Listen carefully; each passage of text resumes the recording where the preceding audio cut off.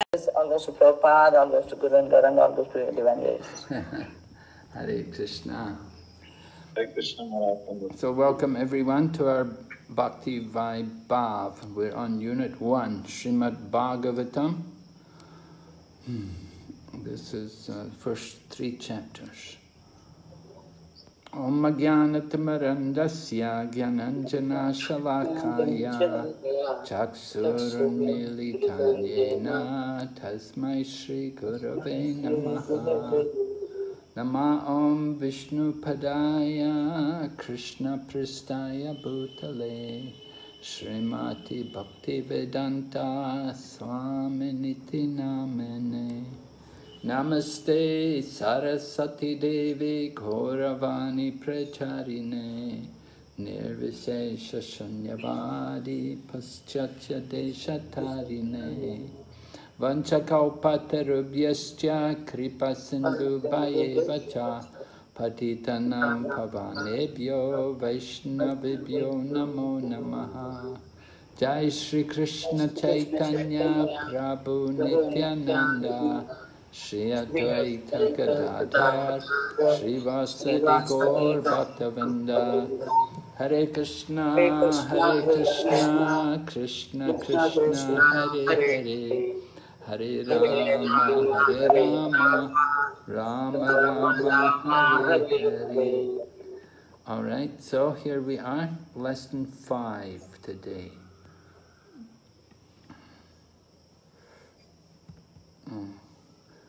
So, review, lesson 4, refuting demigod worship. We spent some time on these things yesterday, refuting demigod worship, and we decided that we should worship the Supreme Lord Vishnu, who is fully in the mode of goodness, and we should come to the mode of pure goodness. But the demigod worship is influenced by the modes of nature. And the various kinds of avatars, we heard about the different types of avatars, particularly the guna avatars and the lila avatars, who were described there in the 3rd chapter. But there's many other avatars. There's the Manvantara avatars and the Shaktya-Vesha avatars, and there was also Vibhutis. All right. So then also we heard about why Sri Krishna is Bhagavan Swayam. He is the original cause of all causes. So Jiva Goswami gave us some very nice examples in his Krishna Samhita, and I was very happy to hear them quoted yesterday by several devotees. So very nice. All right, so here we go into the 2nd chapter. We want to look at this important section which is there in the 2nd chapter, which is describing the progression of different levels of devotional service. All right? I hope you managed to look into that a little bit. The different levels of devotional, the progression of devotional service. Let's see here. So we have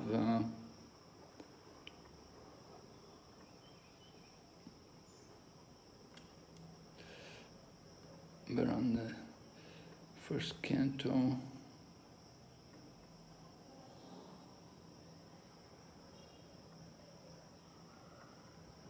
And this is chapter number 2.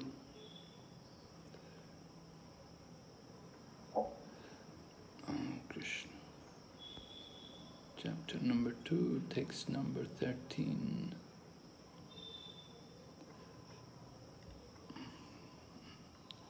All right.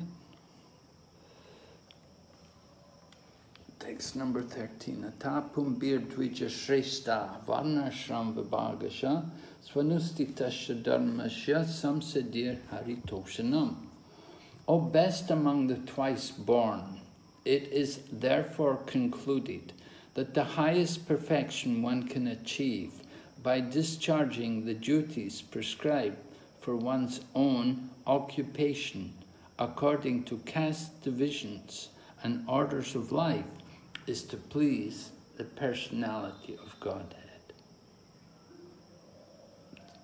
So that was already spoken to us, and you'll remember the answer to the first question of the sages.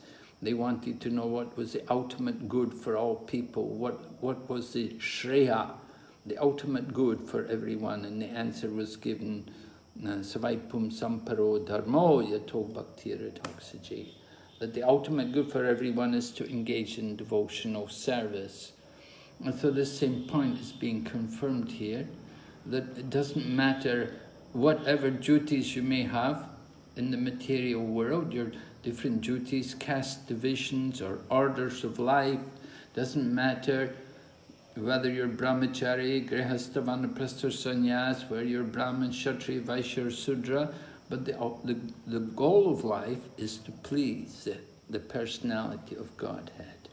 That's the important thing. So Sutta Goswami was stressing this point in speaking to the sages headed by Shonaka. And he addresses Shonaka, Dvija Shrestha, the best of the twice born. So that's Shonaka Rishi being described there. Right? So that's the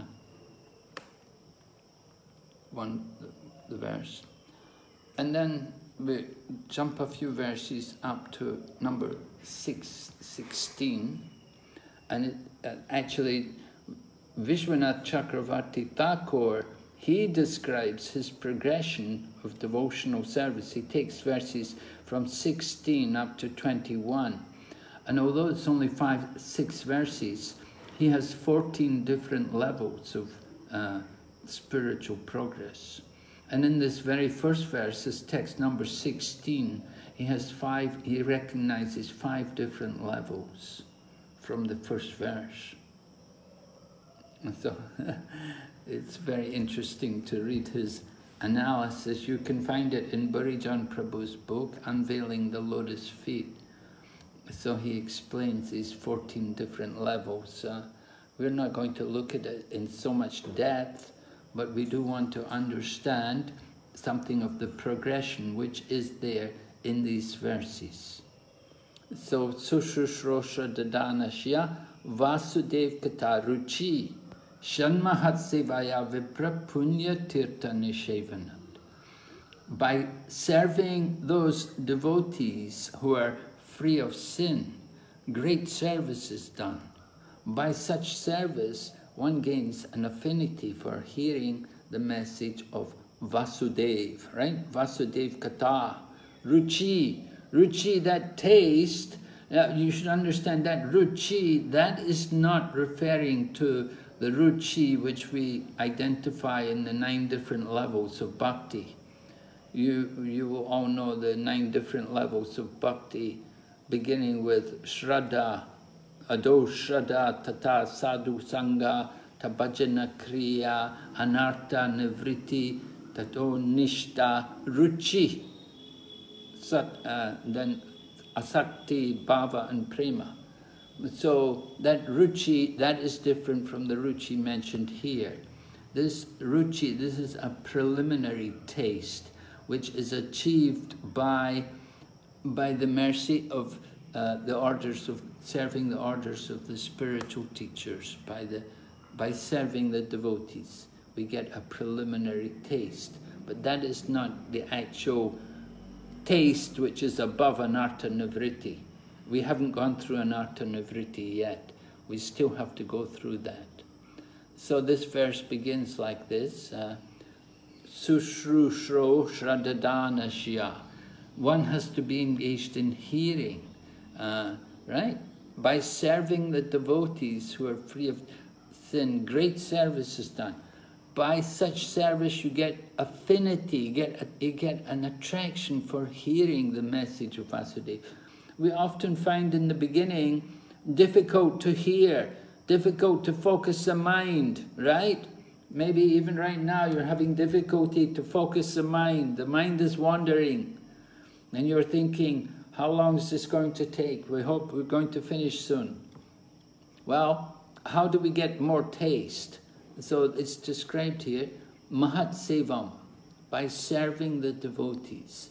The Punya Tirtha Nishevanat.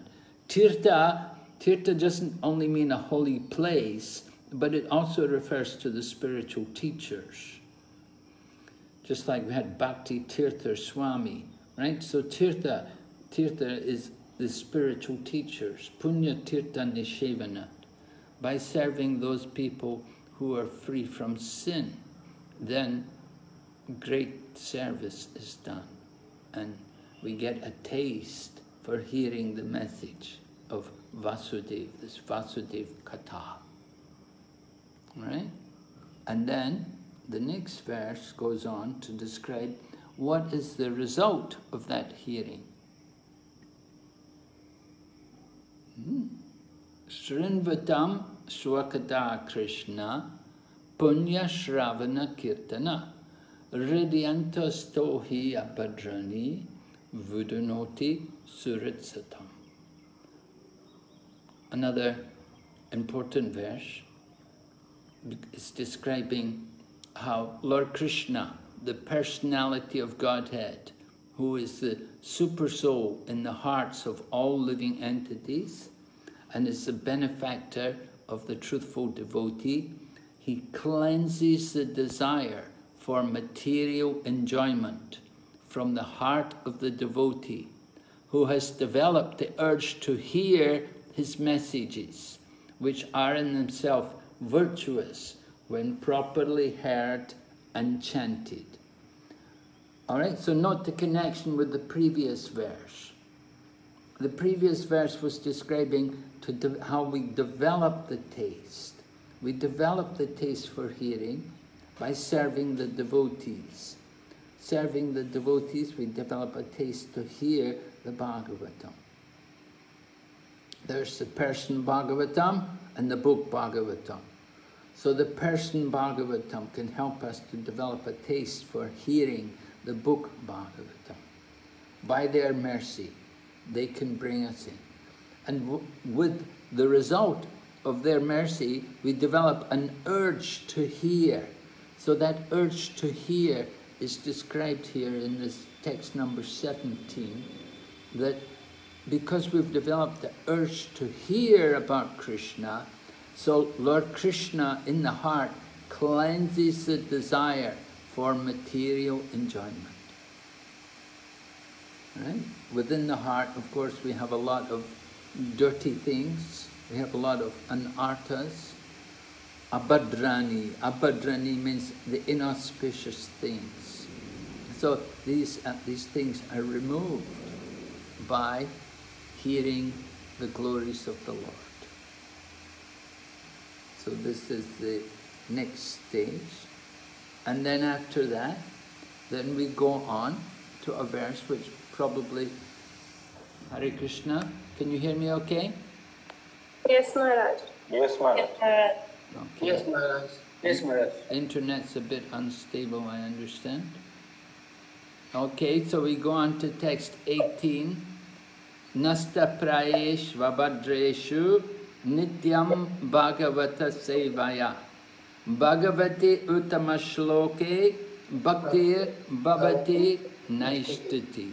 Naishtaki, right? Naishtaki. Bhaktir bhavati naishtaki. This is the results. Lord Krishna is cleansing the desires from the heart, and the result of that cleansing of the desires of the heart is we develop more taste.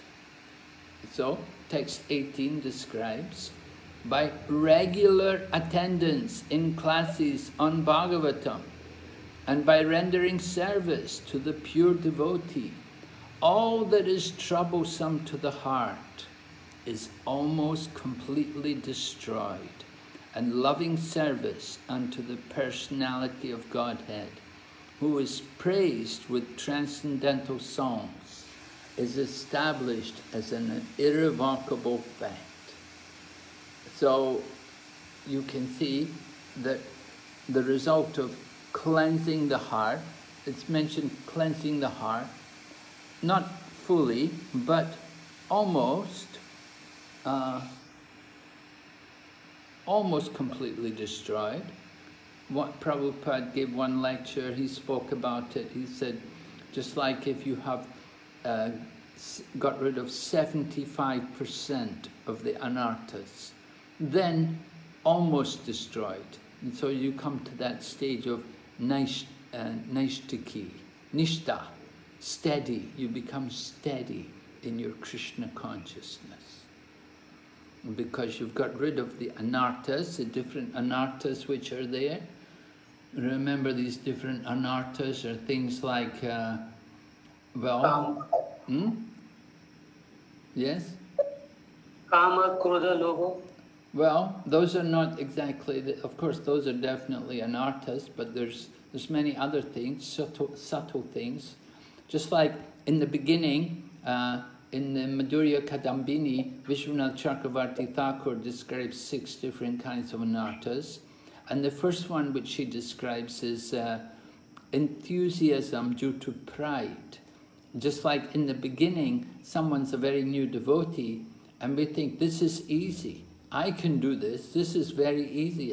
This is not trouble for me at all. And we're thinking like that. We're actually thinking, oh, Krishna consciousness, no big deal, very simple. And we're just new devotees. We've just begun. We don't realize what we have to go through. But that kind of enthusiasm in the beginning is due to our pride, or you could call it false ego, but that's often there in the beginning. And then later on, there's also there's of course offenses, and anarthas due to offenses, like in seva aparad, or in japa, nama parad, or Vaishnava parad even can be there. And so these things, they're all different kinds of anarthas. And then attachments to material facilities. Particularly, one thing is, as we become more, maybe more senior in our practice of Krishna consciousness, we're often given more facilities, and we become attached to enjoying these facilities. We become attached to the fame and the prestige, and we become attached to the honor and respect which is given to us. So that's also that's one anartha also, which is not helping our Krishna consciousness. We have to be careful of these kind of things. So you can see the anarthas are subtle as well as gross. And we have to remove all of these different anarthas in order to really clean the heart. And so it's mentioned here, the heart is cleansed almost to nil. The dirty things in the heart are destroyed almost completely. We need the mercy of devotees also. That's very important. If you get the mercy of the devotees, then that can help to remove a lot of dirty things from the heart. So taking the shelter of senior Vaishnavas, and even though we may be a Vaishnava, or we may think we're important, or a senior devotee ourselves, we should always have somebody who's at least our equal and even more than us, and then we can get a lot of mercy and a lot of purification from their contact. So, nasta prayesh abhadreshu, again abhadreshu, inauspiciousness is removed by nityam bhagavata sevaya, by serving the Bhagavat, by serving the person Bhagavat and the book Bhagavat. So they're not different, the book Bhagavat and the person Bhagavat. We want to take advantage of that, and that will bring us to this nishta, that stage of being steady in our Krishna consciousness. It will get us through the anarthas, and we come to that stage of nishta. And then what comes after that, after we get to that stage of nishta? So then the next verse describes that. text 19. Tada rajastamo bhava kama lobodayaschaye cheta eter anavidam stitam sadve prasidati. So this is describing about the removal of the modes of nature. Prabhu was mentioning about the lust and the anger and the greed. Yes, these things have to be removed because they are due to the influence of the modes of nature, passion and ignorance. So, as soon as irrevocable loving service is established in the heart, the effects of nature's modes of passion and ignorance, such as lust, desire, and hankering, disappear from the heart. Then the devotee is established in goodness, and he becomes completely happy. So, this is a sign that one is actually progressing from the Nishta stage. You see, he's got rid of the anarthas, and he's overcome the influence of the modes of nature, the modes of passion and the modes of ignorance. He's come out of these modes and he's come to be established in the mode of goodness. Titam sattve prasidati. He's become established in the modes of goodness. So this is a very nice condition, because he'll be, when he's fixed in the mode of goodness, he'll be actually satisfied. Of course, a brahmana should be in the mode of goodness. So we want to be more than a brahmana. We want to go on from the position of the brahmana to become a Vaishnava. And that means to come to the stage of Shuddha Sattva, to transcend even the mode of goodness and to come to the stage of pure goodness. So this getting through the modes of nature, coming up to the mode of goodness, and then going on from the mode of goodness into the mode of pure goodness. So text 20 describes, Evam prasana manaso bhavavat bhakti yogataha bhagavat tattva vijnanam mukta sangasya jayate. Right? Thus established in the mode of goodness, the man whose mind is enlivened by contact with devotional service to the Lord, he gains positive scientific knowledge. Bhagavat tattva vijnanam, right? The vijnanam, the tattva vijnanam, scientific knowledge of Bhagavan. So he's gaining positive scientific knowledge of the personality of Godhead in the stage of liberation from all material association. Mukta sangasya jayate. Liberated from all material association. So he has to come up to the stage of unalloyed goodness. This is describing the stage of pure goodness, Shuddha Sattva. And then we're seeing he's actually getting perception of the Lord. That is Bhagavat Tattva Vijnanam, actual scientific realization or vision actually of the Lord. So these different stages are all mentioned here. We'll have a little quote from Srila Prabhupada. All right, someone like to read for us? Bhaktya Shrut Grihitaya. Bhaktya means you have to execute the devotional service under the direction of a proper spiritual master. Bhaktya Shrut Grihitaya. And you have to hear about Krishna. Two things must go on. Just like here you will find the Archa Vigraha, worshipping the deity is going on. But if simply this thing go on, because none of us are expert, there must be Shrut Grahitaya. We must hear about Krishna also. Two things must go on parallel lines. Srimad Bhagavatam 1.2.10, Bombay, December 28, 1972. I'll just read for you the translation of this text number 10 from the second chapter. It's a powerful verse, Sutta Goswami speaking strongly against materialistic activities. He says, life's desires should never be directed towards sense gratification. One should desire only a healthy life or self-preservation, since a human being is meant for inquiry about the absolute truth. Nothing else should be the goal of one's works. All right? We shouldn't be worrying about wealth, economic prosperity. We just want self-preservation. If you can just maintain ourselves, that's enough. What life is actually meant for is to understand the absolute truth.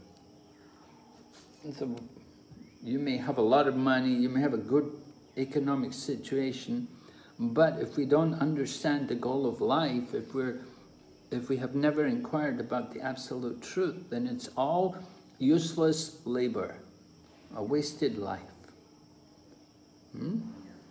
Yes, somebody please read.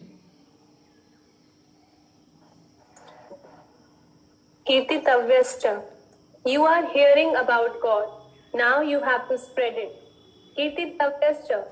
Not that, oh, I have known God. That's all right. Let me be satisfied. No, you must preach. That is another business. Because people are ignorant. They do not know what is God. They are manufacturing God. They are accepting some rascal as God. So what is real God? You must preach. Srimad Bhagavatam 1-40. Los Angeles, August 17, 1972.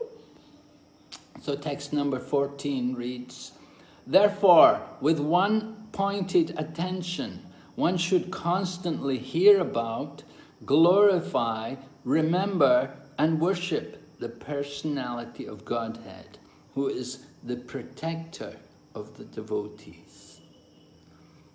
So Prabhupada is stressing to the devotees there in Los Angeles the importance of preaching.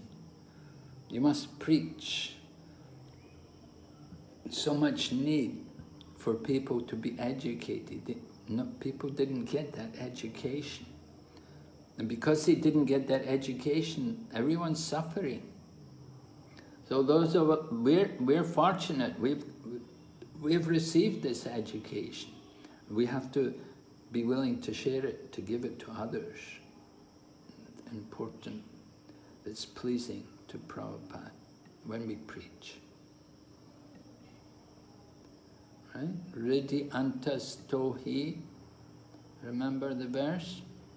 Nasta prayesh vabadhajun Bhagavati. Ridi antas tohi abhadrani vidunoti surit satam. Oh, go back, just a minute.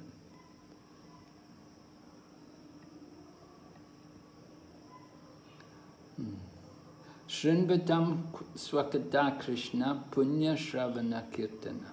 Ridi antas tohi abhadrani vidunoti surit satam. So,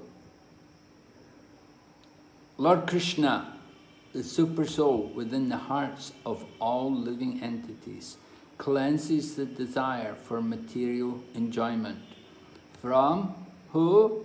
From those who relish his message, which in itself is virtuous when properly heard and chanted. Text number 17. Prabhupada's statement. Can someone read? When Krishna sees that this living entity is now sincere to hear about me, he helps Hriday because he's there. You haven't got to find out somewhere else. He's here. Hridayantos Sohi. So he's also, as soon as he sees this living entity is now a little serious about hearing about me, he helps. He helps you. I cannot get out of these dirty things by my own endeavor. That is not possible, but Krishna helps. 1970. Okay. A little difficult to pick up everything you said, Mataji. The mic is not so clear. All right, but the dirty things in the heart. As soon as Krishna sees that we're a little serious to hear, then he helps.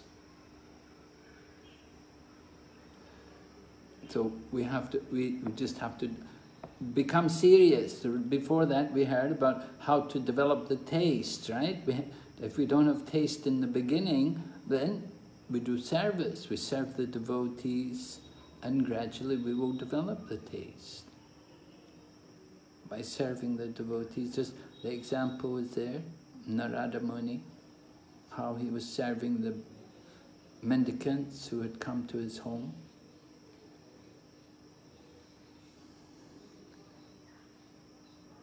So Prabhupada said, you don't have to go to Himalayas to find God. He's here. He's in our heart. He's within everything. We just have to get rid of all the dirty things from the heart. Then we can properly understand how the Lord is there with us.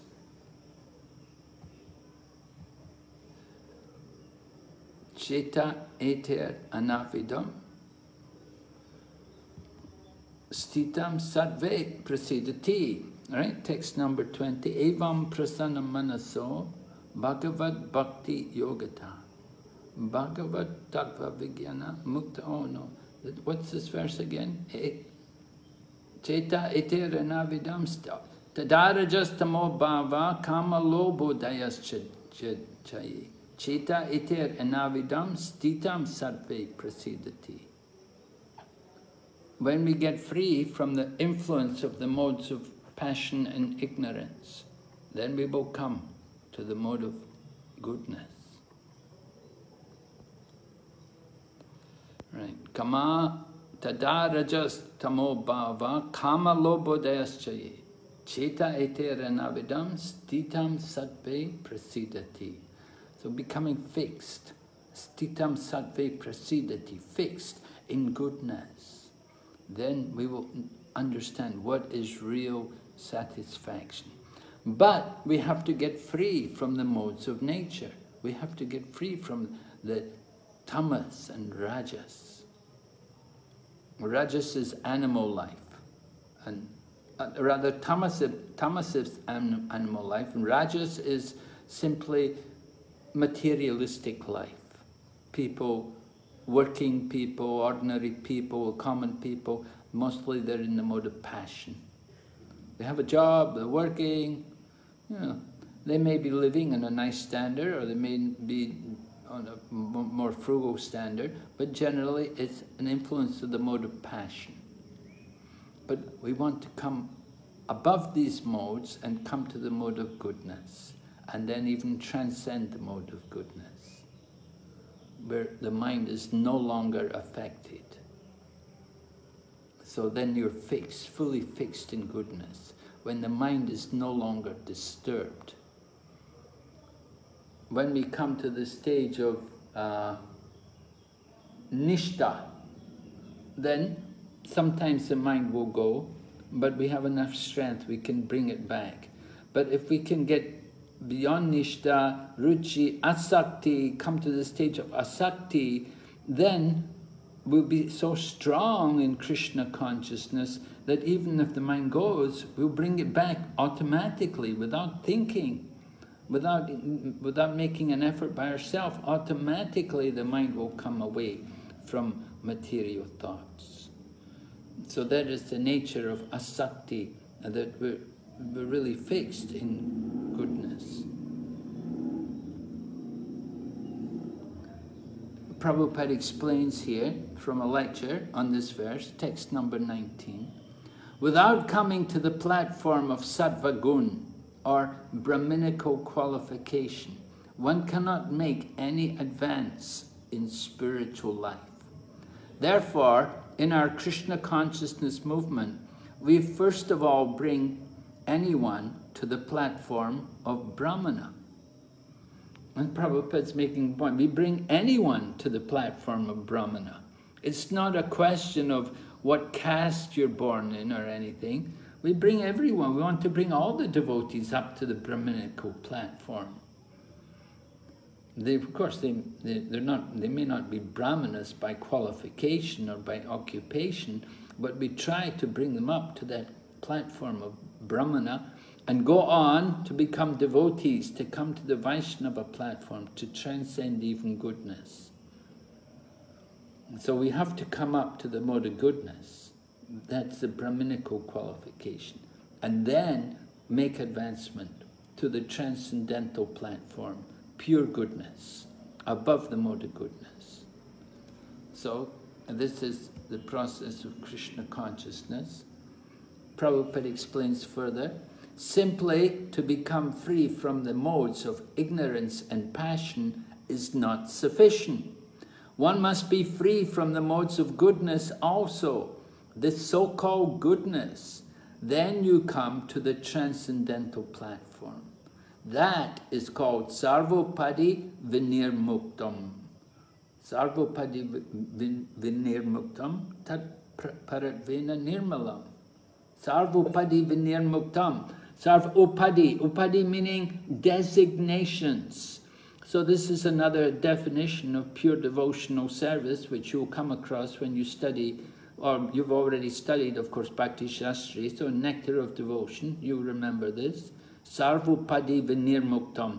When we give up all of these designations, all of these upadis, we designate ourselves. I am Brahmana, or I am sannyasi, or I am guru, or I am what woman, or like we designate ourselves, so many material designations. But when we come to the transcendental platform, we give up all of these kind of designations. The spirit soul is not Brahmana or Kshatriya or Vaishya or Sudra. The spirit soul is not a Kshatriya or a Vaishya or a Brahmana or a Sudra. Spirit soul is the servant of Krishna. So we have to be fixed on the transcendental platform. So that is the meaning of Sarvopadi Vinirmuktam, to give up all the designations, get rid of all of this ignorance, this upadis, which envelop us, which cover us. And we identify ourselves in so many ways. So Lord Krishna is explaining this level of spiritual advancement in text 19. Get free from the mode of passion and ignorance and come to the transcendental platform. And then become fully established in the mode of goodness and become actually happy. All right, so we're going to look at the different levels of devotional service as they're described. So we begin here from text number 12. Touch Shradadana Munayo, right? This is the first level describing faith. We have to have some faith in the beginning. Touch Shradadana Munayo Jnana Vairagya Yuktaya Pashyanti Atmani Chatmanam Bhakti Shruta Grihitaya. Bhakti Shruta Grihitaya. We just heard Prabhupada was quoting that Bhakti Shruta Grihitaya. So that verse reads that the seriously inquisitive student, well equipped with knowledge and detachment, realizes the absolute truth by rendering devotional service in terms of what he has heard from the Vedanta Sutra. So this is text number 12. This is the beginning of his spiritual progress. He's a seriously inquisitive student. And he's got some knowledge and he's got some detachment. He's going to develop detachment. he's got some knowledge and detachment, but it will develop as he goes on. But he's heard something from Vedanta Sutra. So he's come to devotional service.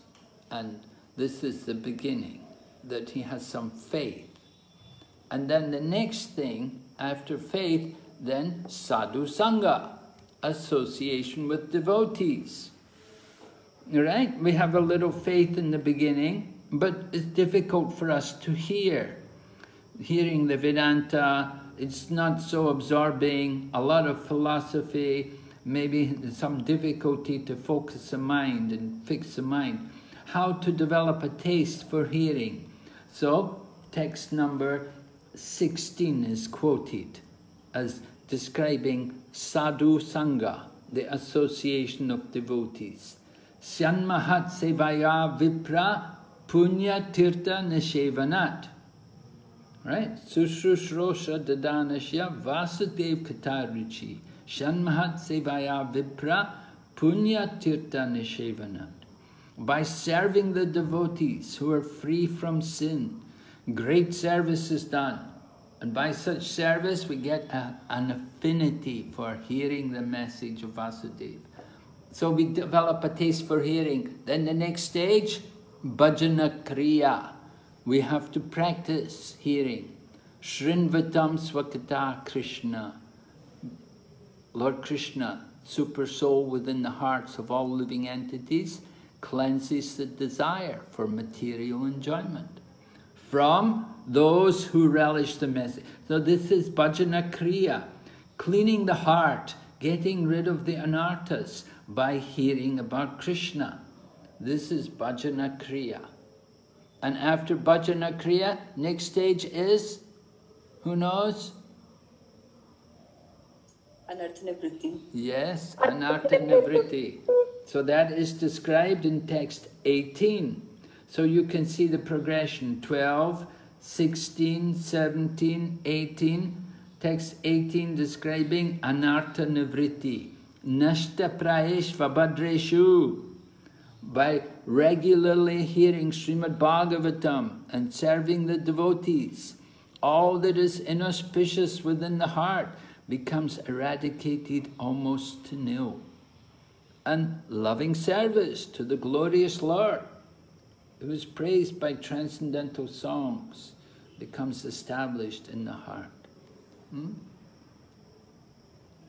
Bhaktir bhavati naishtaki, right? Naishtaki. So here, Bhaktir bhavati naishtaki, the same verse, two levels are described. Anartha nivritti and nishta. Because the first part of the verse was describing nasta praeshva bhadreshu, removing the abhadra, removing the inauspiciousness from the heart. And then the verse goes on, the dirty things become eradicated almost to nil, and loving service to the glorious Lord, who is praised by transcendental hymns, becomes established as an irrevocable fact. So, bhaktir bhavati naishtaki, his devotion becomes nishta, naishtaki, nishta, he becomes actually fixed, he becomes steady and on that platform. And after that, then we have ruchi and asakti from the verse number 19. Tada rajas tamo bhava kama lobo dayaschaye chita itera navidam stitam sadve prasidati.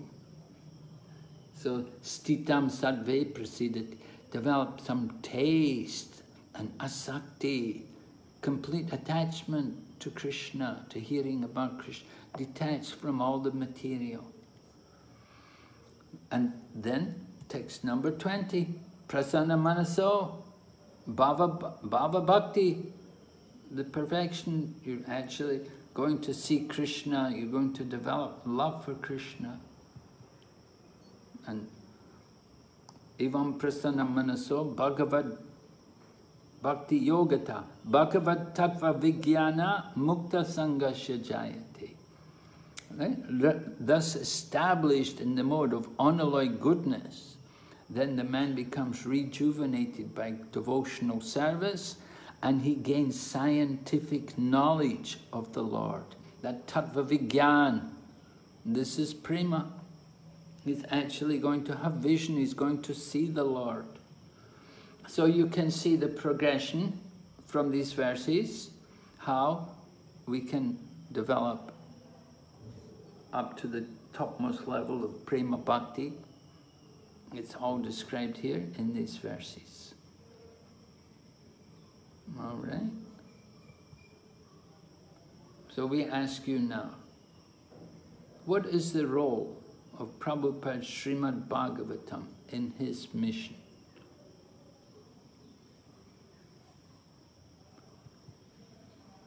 And here, we're going to do it like this. Well, how many people are here today?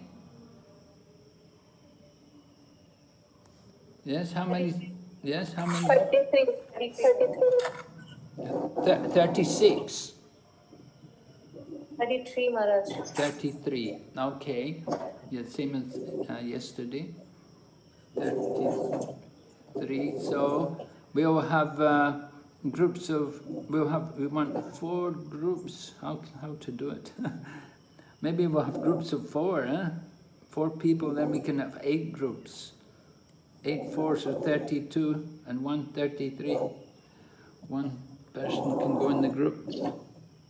So we'll have 8 groups of 4.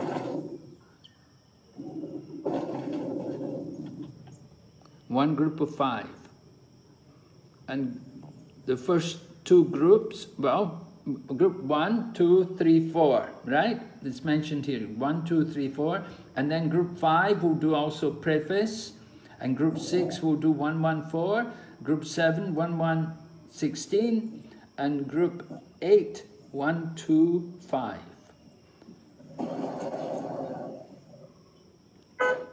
Is that all right? Everyone remember your group number?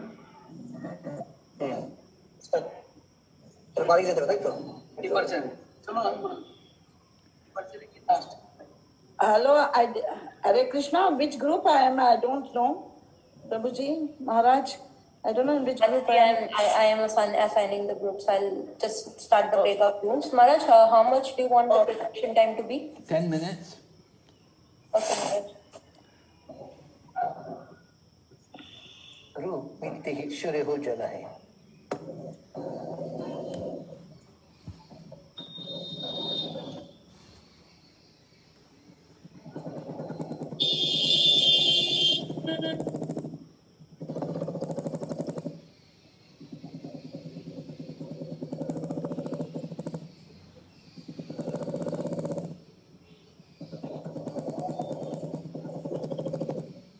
One. Yes.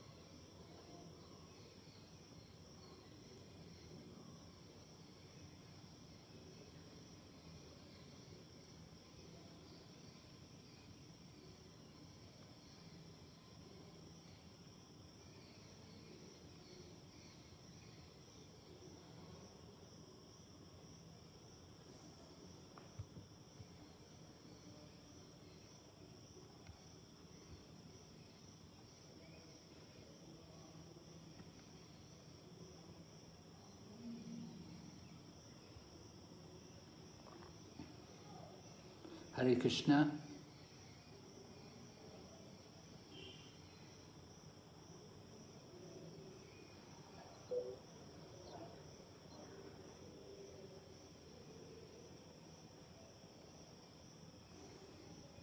Hare Krishna Maharaj. Everyone's back now?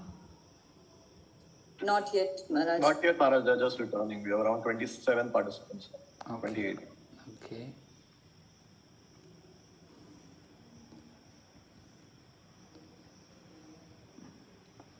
Yeah, around 32 are back, so maybe we can start, Maharaj. All right. So let's hear from group number 1, who were doing the preface.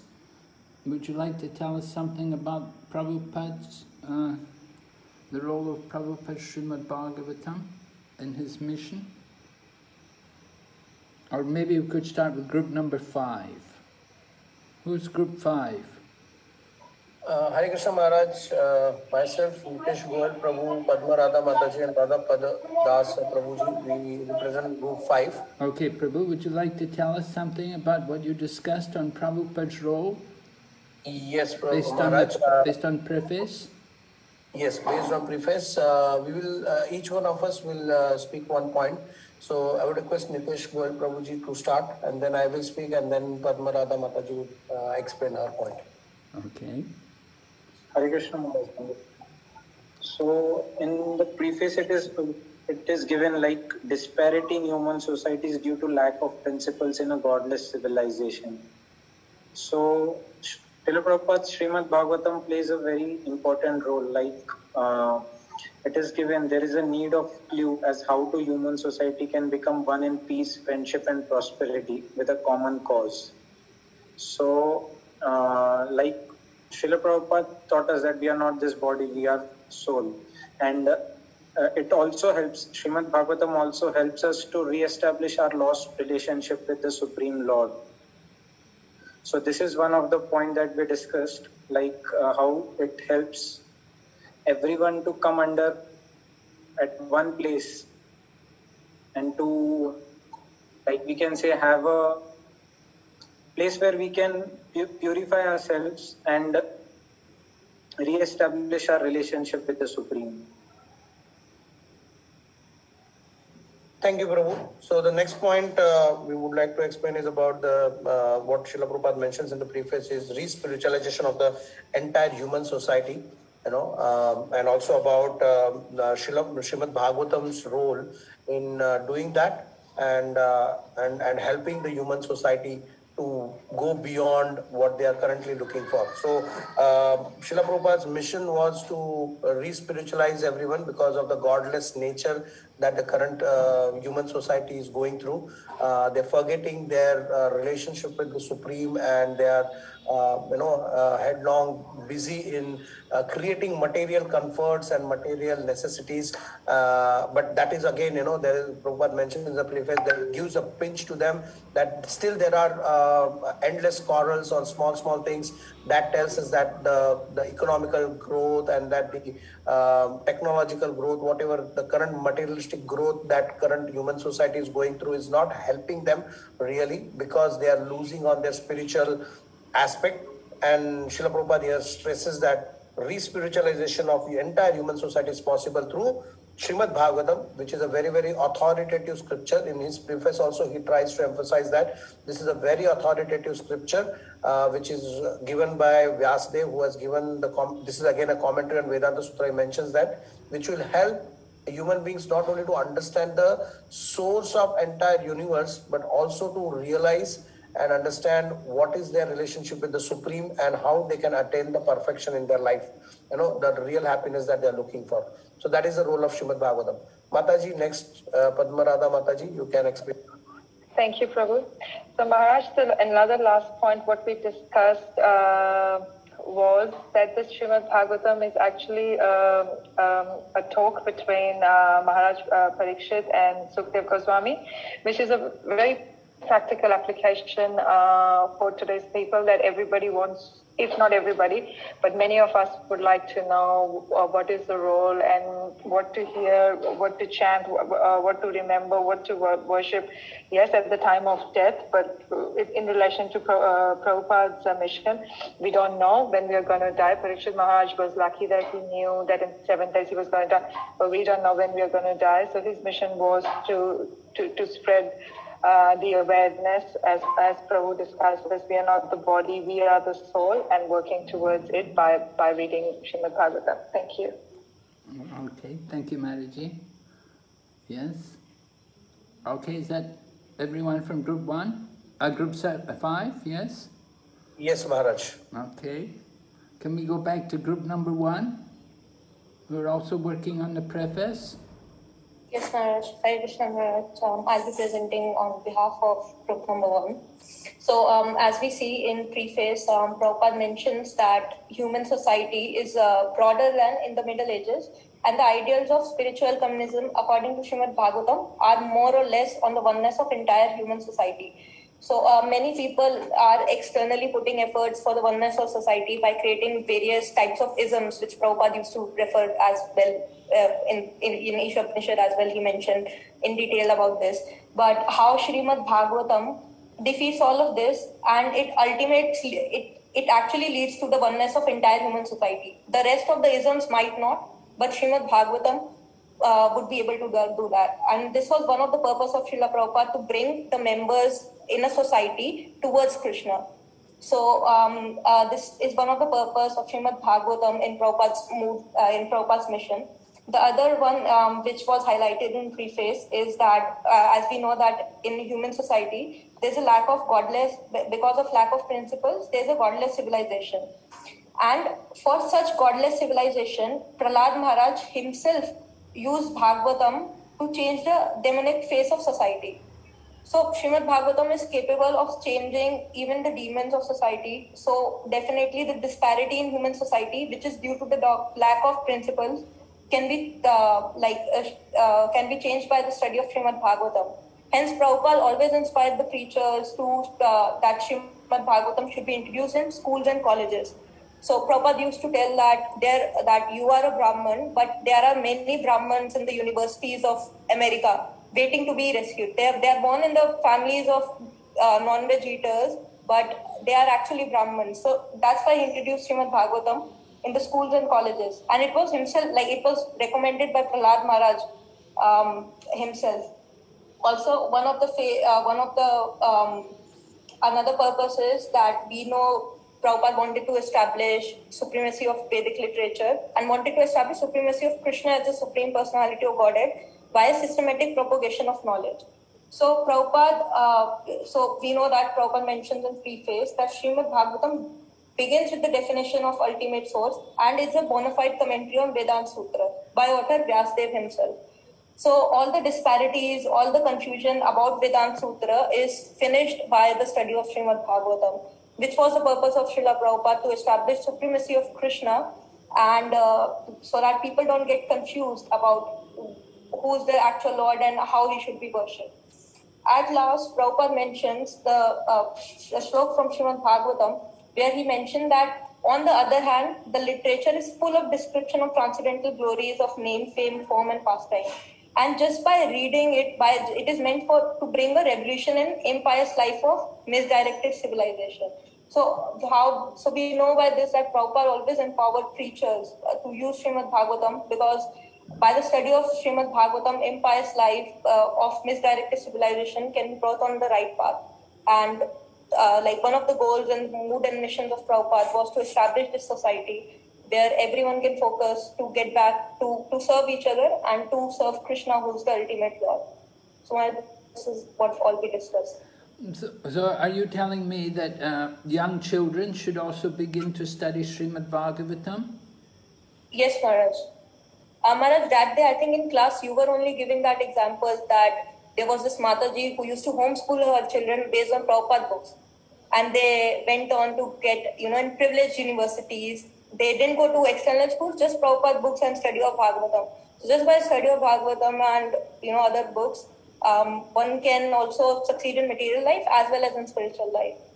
So this example, Maharaj, you only gave in the previous last classes. Okay, thank you. All right, so we'll go ahead. Let's hear now group number 6. Right, group number 6, dealing with the fourth verse of the first chapter of the first canto. Group number 6, and with later. Yes. Maharaj, in this text 1.4, it is seen that the Naimisharanya sages are performing sacrifices. So, and we are discussing about the role of Srimad Bhagavatam in Prabhupada's mission.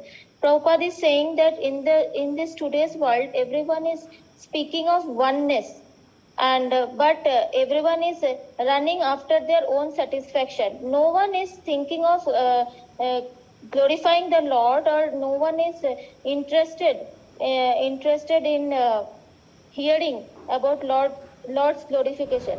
But the devotees of the Lord, they are only interested in the satisfaction of themselves only, but not after their own pleasures. Like in Srimad Bhagavad Gita 3.9, it is said that Jagartham karmano hatra lokayam karma bandhana tadartham karma kaunteya mukta sangha samachara. So here Prabhupada is saying that it is said that anything performed in the material world for any reason other than for pleasure of Lord Vishnu causes further bondage for the performer. It is enjoined therefore that all acts must be performed sacrificially for the satisfaction of Vishnu and his devotee. So in this congregation, in this age, congregational chanting and studying of Srimad Bhagavatam is the only way by which we can protect ourselves from running behind material world. So that's why here the sages are performing sacrifices only for the pleasure of Lord, not for themselves. Okay, so how does this relate to Srila Prabhupada's Srimad Bhagavatam? Prabhupada's mission in writing Srimad Bhagavatam. Like Prabhupada is saying that the leaders of people are very much anxious to live in peace and friendship, but they have no information of the simple method of hearing the glories of the Lord. These foolish leaders want to completely deny the existence of the Lord. They have no eyes to see that their attempts at peace and friendship are failing. But here is the hint to get over the hurdle. If we want actual peace, then we must open the road to understanding the Supreme Lord Krishna and glorify Him for His virtuous activities as depicted in the pages of Srimad Bhagavatam. Okay. And so we're going to have all the politicians have to do Bhakti-vaibhava before they become parliament members, right? Yeah. Okay, thank you, Maraji. All right, let's hear group number 2. Hare Krishna Maharaj. Yes, Maharaj. So, in this verse, it is mentioned that sages headed by Sage Shaunak, they were assembled to perform a great 1,000-year sacrifice for the satisfaction of the Lord and His devotees. So, this assembly was for the satisfaction of the Lord and His devotees. Prabhupada also has the same mission, that is the satisfaction of the Lord and His devotees. So, in the purport, it starts with, Srila Prabhupada says that this is the main topic of this great literature. And then it is mentioned that this can be a satisfaction of Vishnu. There are 4 points that are mentioned in the last paragraph of the purport. That one is congregational chanting of the holy names of the Lord, which has to be established to wake up the souls of like modern materialistic society, which is detached from its relation to the Supreme Lord. So that is second point, to wake up the modern materialistic society. Third is to scientifically present the teachings of Lord Sri Chaitanya Mahaprabhu. And fourth is to bring about real peace. So Srila Prabhupada wants to establish real peace and prosperity through Srimad Bhagavatam. And it can be real peace and prosperity can be established when Vishnu is satisfied. And it is mentioned that forgetful men do not know the right path for peace and prosperity. However, the sages know it well. And therefore, for the good of all men, they are always anxious to perform acts which may bring about peace in the world. They are sincere friends to all living entities, and at the risk of great personal inconvenience, they are always engaged in the service of the Lord for good of all people. So Srila Prabhupada underwent this personal inconvenience for good of all people. And then he established Srimad Bhagavatam establishes Lord Vishnu as the Supreme. So Lord Vishnu is just like a great tree, and all others, including the demigods, men, siddhas, charanas, vidyadharas, and other living entities, are like branches, twigs, and leaves of that tree. By pouring water on the root of the tree, all the parts of the tree are automatically nourished. Only those branches and leaves which are detached cannot be so satisfied. Detached branches and leaves dry up gradually, despite all watering attempts. Similarly, human society, when it is detached from the personality of Godhead, like detached branches and leaves, is not capable of being watered, and one attempting to do so is simply wasting his energy and resources. So, Srila Prabhupada's mission is to bring all those detached branches back to service of Lord Vishnu, which is very well established by Srimad Bhagavatam. So, thank you. Can you give me some examples of these detached branches in the modern time, in terms of your own personal experience? Can you give me some examples of branches Yes. which are detached?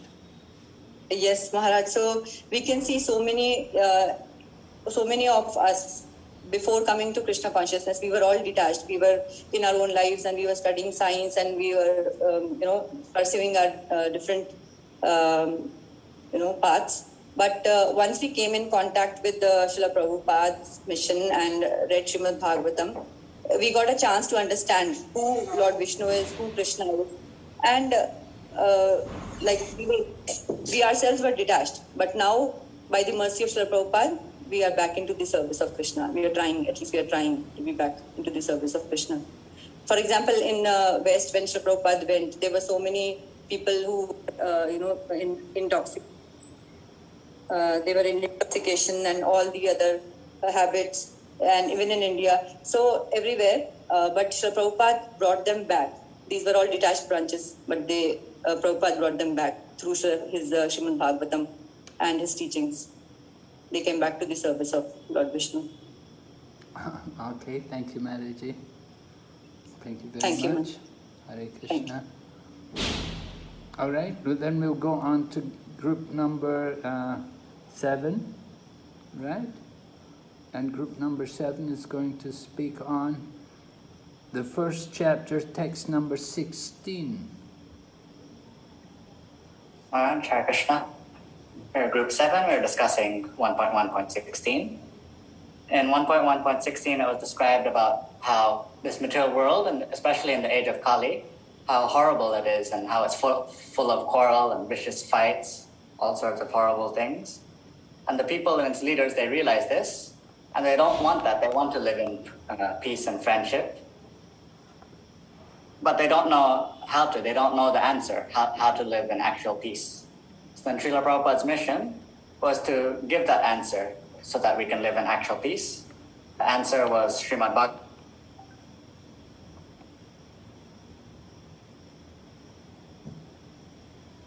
Focus on him, and then we get actual peace. This is such an easy method as well, in contrast to other methods of trying to get actual peace, and it's also very effective.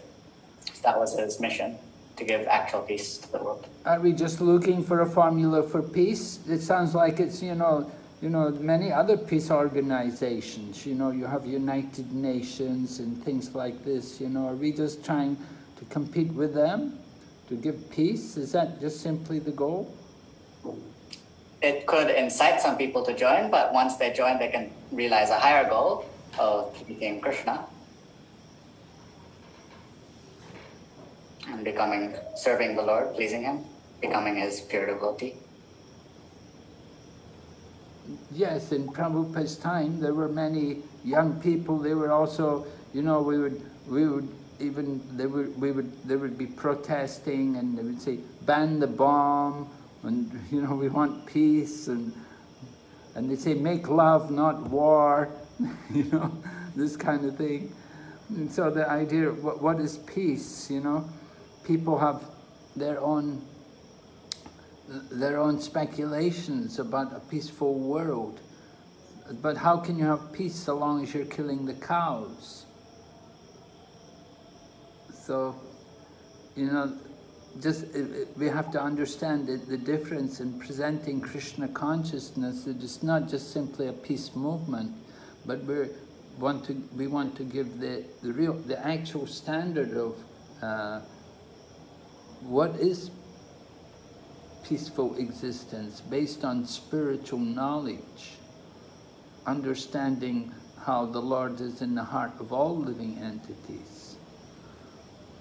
We cannot have peace in the world so long as there's killing of animals. Slaughterhouses are being maintained. So how can we expect to have peace? So we have a long way to go in preaching to people. What is the real meaning of peace?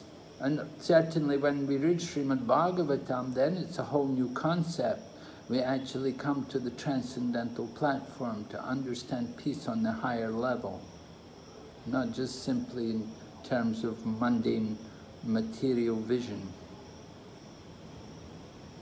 not just some kind of speculative philosophy, but actual peace based on controlling the mind and senses and understanding the presence of God in everywhere, in everything.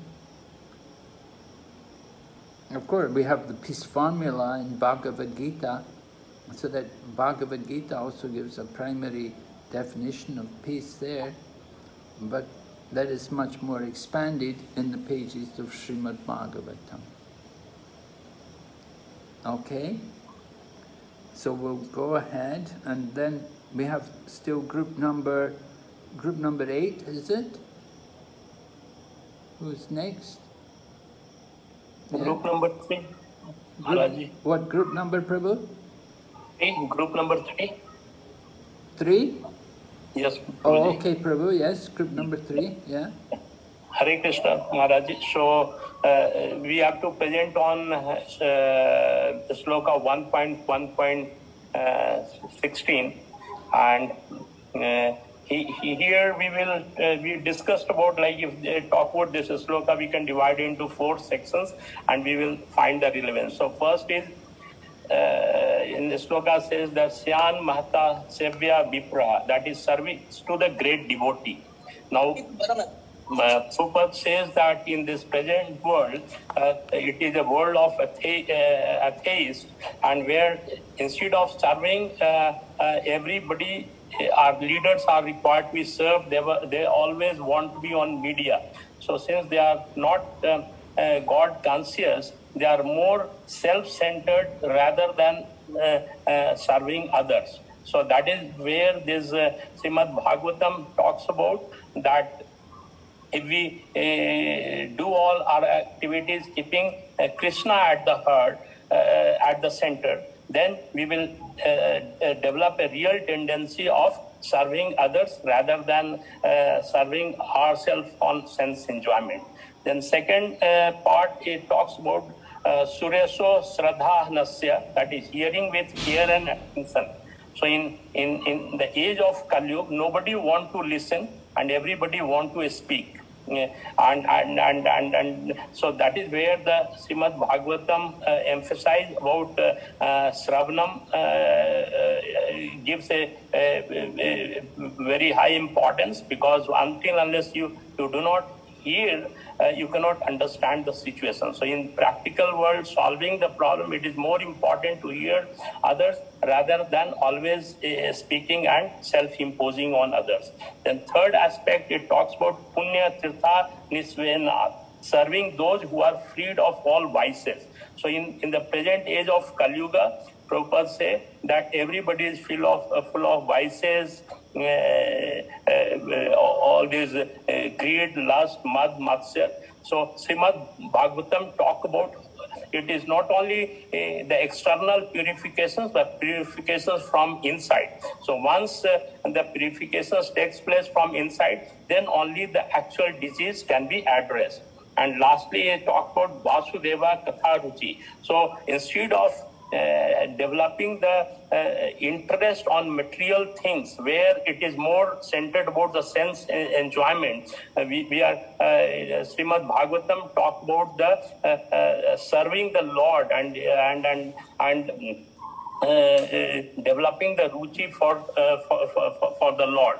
So in that case, the tendency for sense enjoyment and exploitations, internal animosity and greed, all will control.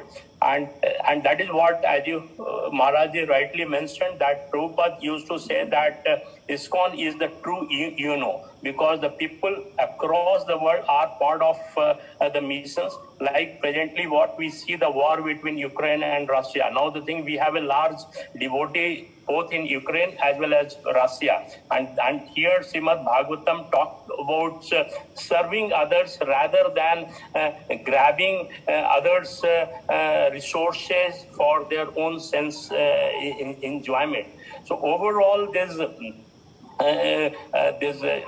in the light of Srimad Bhagavatam, it can lead the world in a much more peaceful fashions, where the interest of all the humanities can be well taken care of, where the exploitations of resources will be minimal, and we can have together, we can have a happy life with a purpose, not to serve the interest, self-interest and sensual happiness, but look for larger happiness, and where the Krishna is at the center of it, and we can go for, instead of sense enjoyment, like serving the humanity, and together serving the Lord, and achieve lasting peace. Our other colleague would like to mention as we discussed, Prabhuji. So otherwise, this is all what we discussed. Okay, thank you, Prabhu. All right. Okay, so we have to move on to the last group, group number 8. Hare Krishna Maharaj, I'm representing the group number 8. Okay, in text, chapter 2, text 5, 3 main things was mentioned in the verse itself. That is, one is that regarding the question and answer related to Lord Krishna and the welfare of the world, and what kind of question can satisfy the self, and the purport. Prabhupada, in the first paragraph, Prabhupada described that the supremacy of the Lord as the personality of Godhead or absolute truth, and he gave reference to Bhagavad Gita chapter 15, and in the Hare Krishna. So in that part, described that the question that pertaining to Krishna are the sum and substance of all the Vedic inquiries. So the mission of Srila Prabhupada's Srimad Bhagavatam is to establish this part of that establishing Krishna is the sum and substance of all the Vedic, so that we don't need to go and read any other Vedic literatures. Just by reading Srimad Bhagavatam, we can understand the purpose of the Vedas. A second part is that there's so many different type of question and answers, but then ultimately the satisfaction of the soul can only be obtained by question and answer on the subject of Krishna. And the mission of Prabhupada's Srimad Bhagavatam is to establish that simply by reading and understanding Srimad Bhagavatam, we are able to satisfy ourselves in a transcendental mode. And the last point was on the third paragraph, one should learn the Srimad Bhagavatam and make an all-round solution to all problems pertaining to social, political, and religious matters. Srimad Bhagavatam and Krishna are the sum total of all the things.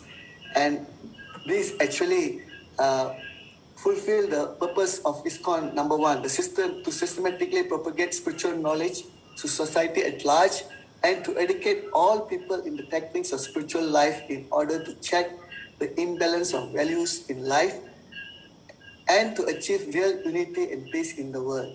So, by having this Bhagavatam, we can solve all this problem in this material world, give a spiritual a solution to all material problem, either social, political, or religious matter.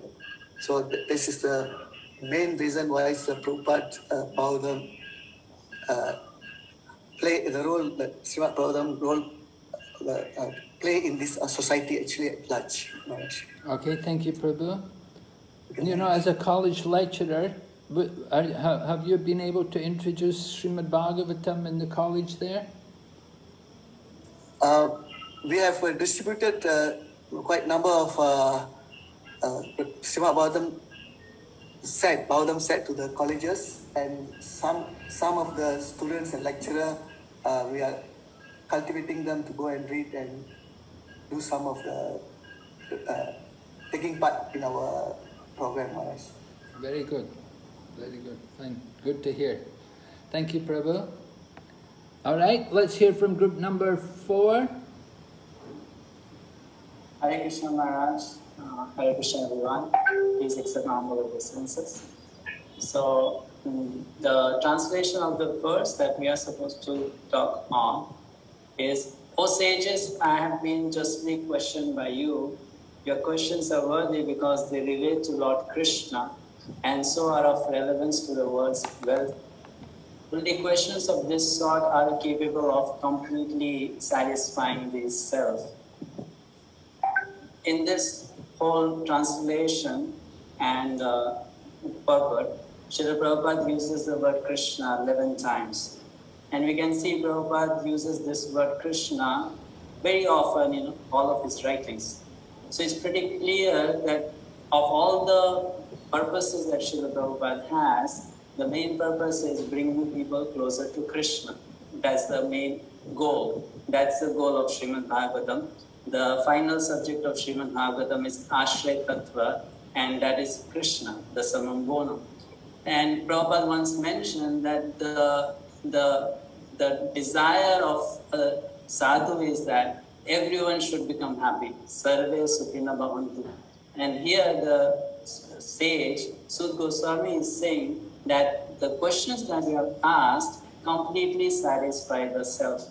So Srila Prabhupada is mentioning in the translation and the purport that everyone in this world is looking for that satisfaction. Whatever inquiries they make, whatever questions they ask, whether it is in political front, it's a business venture, it's related to scholarship, it's related to studies, or it's related to fulfilling the material needs and demands, it's about satisfying oneself.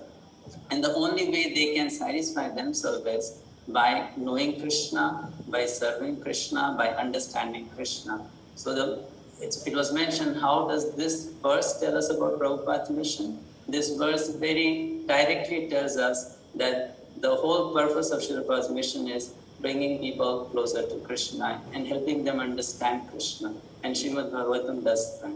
Thank you, Maharaj. So isn't the Srimad Bhagavatam more about Vishnu than Krishna? Sorry? Isn't the Srimad Bhagavatam more focused on Vishnu rather than Krishna? No, Maharaj. It's focused on Krishna and all the incarnations of Krishna. But all the cantos, they seem to be about Vishnu and his incarnations. But then when you go to Canto 10, it presents the absolute truth and complete. The other forms of Vishnu are also coming from Krishna, and they tell us about Krishna's different aspects, because Krishna is the complete absolute whole. When we talk about Vishnu, it is also understanding Krishna only. Okay, thank you. All right, thank you very much for that. Okay, we'll go ahead. Let's see, where are we? Here we are. Okay. There is a need there is a need of a clue as to how humanity can become one in peace, friendship and prosperity with a common cause. Srimad Bhagavatam will fill this need, for it is a cultural presentation for the re-spiritualization of the entire human society, from the preface in Srimad Bhagavatam. So there's a need to re-spiritualize the human society. Human society has become practically animal society. We're simply living like animals. We just simply engage in the animalistic activities. So there's a great need for re-spiritualization, to try to bring back what we have lost. So that is the need of Srimad Bhagavatam. We're going to look at the third verse, which describes something about the Srimad Bhagavatam. Nigama kalpa taror galitam palam, shukamukad amrita drava samyatam, pibata bhagavatam rasamalayam, mohoroho rashika bhavi bhavukaha. Nigama kalpa taror, Vedic literature, right? The Nigama kalpa taror, the desired tree. So the Vedas are like a tree, right? And the galitam palam, the fully mature fruit, the mature fruit is this Srimad Bhagavatam, the mature fruit of the desired tree of Vedic literatures. That is actually Srimad Bhagavatam. It is the ripened fruit. The trees are nice, but they're more valuable when there's a fruit. You have a fruit, the trees are very valuable. Just like now in mango season, if you have some mangoes on the tree, trees are valuable. When there's no mangoes, they don't care very much, but as soon as the fruits are there. So the Srimad Bhagavatam, this is a very special fruit of the Vedic literatures. It's very special because it's galitam phalam, it's fully matured. You get a nice ripe fruit and it's all juice, practically no stone and no skin, a very thin skin. So that is a really relishable fruit, fully mature. Srimad Bhagavatam is like that. It's all relishable. It's very palatable because Shukamukadamrita, it's coming from the lips, the nectarian lips of Shukadeva Goswami, from the lips. And the name Shuka is appropriate because just like the parrot will always select the tastiest fruit. If you find a fruit which has been pecked by the beak of the parrot, you find that's a very sweet and very relishable fruit. So in the same way, the Srimad Bhagavatam is all the more relishable because it comes from the mouth of Shukadeva Goswami. And that was why even Sukadev's father, Vyasadeva, and Vyasadev's guru, Narada, that they also came to hear Shukadeva Goswami speak, because his speaking was so enlightening that it drew Vyasadeva and Narada Muni. Both of them, they came to hear Shukadeva speak, and they were taking pleasure in hearing the nectar coming from the lips of Shuka. So Prabhupada points out that parrot, usually we say, oh, if you just parrot something, you just repeat. You repeat verbatim. You just, whatever you hear, you repeat. But Shukadeva didn't do that. Shukadeva imparted his full realization. And he presented it in such a manner that it was so pleasing and so relishable to the audience, particularly to Maharaj Parikshit. So this is the important points about the Srimad Bhagavatam, that it is the essence, the ripened fruit of the Vedas. Why is it the ripened fruit of the Vedas? Because it's fully condensed with ras. The ras which is there in the Srimad Bhagavatam. It is that ras which makes it all the more relishable. And that is what the devotees take pleasure in hearing the Srimad Bhagavatam, because of the very concentrated, revealed there in the Srimad Bhagavatam for Swami.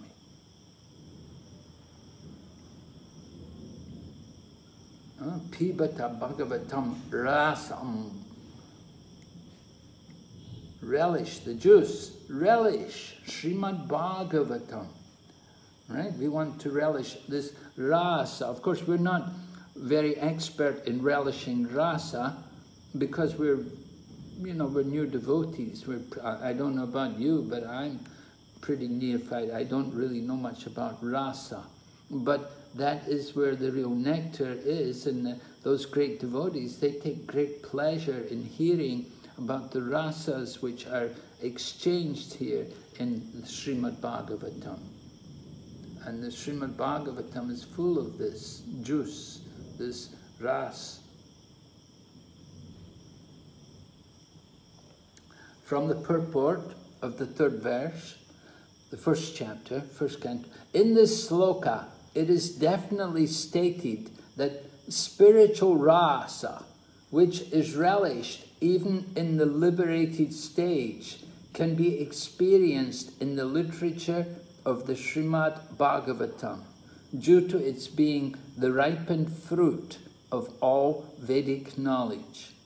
By submissively hearing this transcendental literature, one can attain the full pleasure of his heart's desire.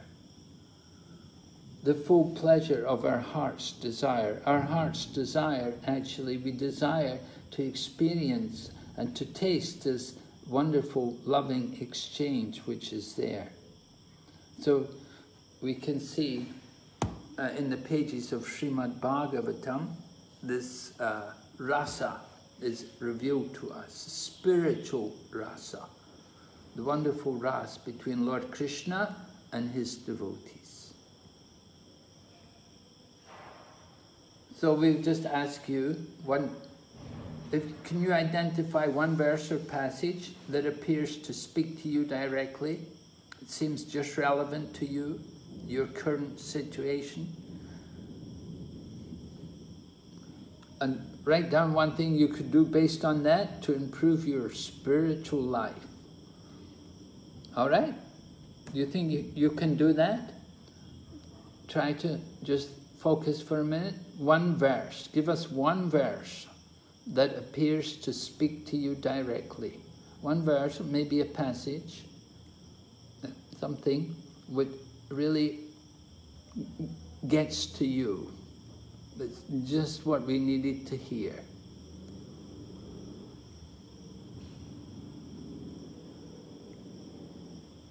So just give you a couple of minutes to think about this and reflect on what we have covered in these few chapters. I hope there's something there which really appeals to you. I particularly like the statement which comes at the end of the third chapter, where they're discussing about the Srimad Bhagavatam. Is it the third chapter? Or maybe, I think so. Maybe it's the second chapter.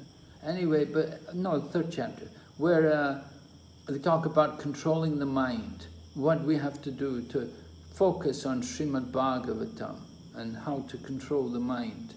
And Prabhupada writes there that one's mind cannot be pure if one is not pure in action. And one cannot be pure in action if he's not pure in eating, sleeping, mating, and defending. But still, Prabhupada says that if somehow or other one begins to hear Srimad Bhagavatam, then he can develop a taste for this transcendental literature.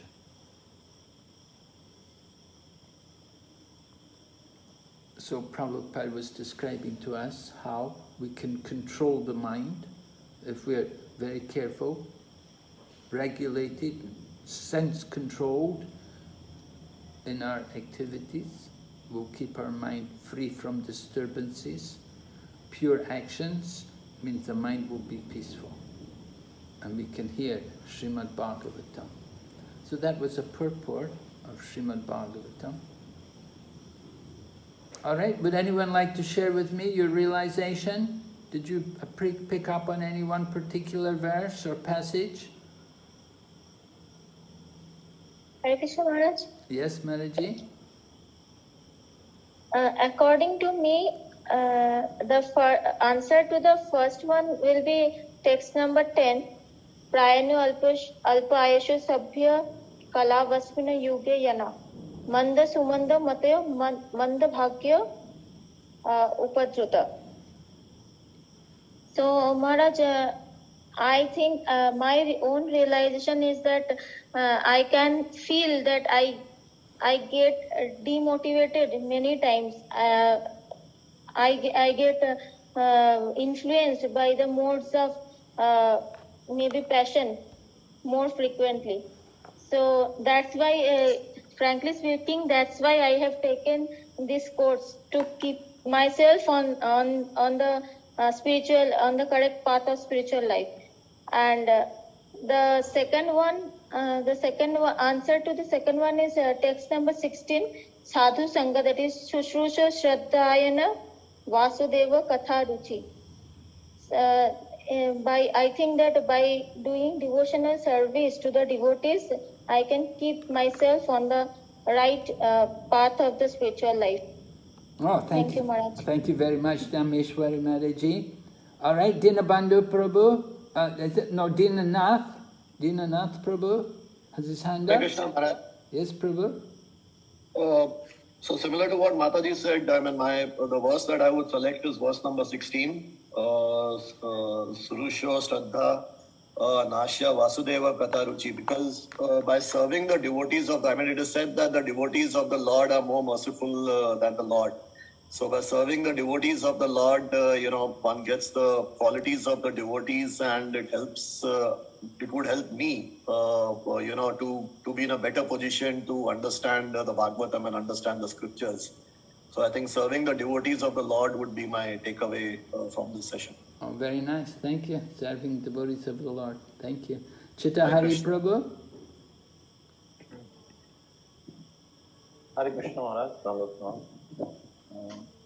I was thinking that 1.2.18, that Nashtaprayasha Vadreshu Nityam Bhagavat Sevaya Bhagavati Uttam Shloki Bhakti Bhavati Nashtaki. So I was feeling that my Bhagavatam study is not so good. So that's why I read in that combination of these two Bhagavatas, book Bhagavata and the Bhakti-vaibhava, will help the neophyte devotees to make progress on and on. So personally, one of the reasons I took up this course is this, so that I can regularly study Bhagavatam and increase my taste for reading Srimad Bhagavatam more and more. So I will try to apply it and make some schedule, etc. to read Bhagavatam more. Oh, very good. Yes, certainly you have to be reading more to keep up with the class. Very nice.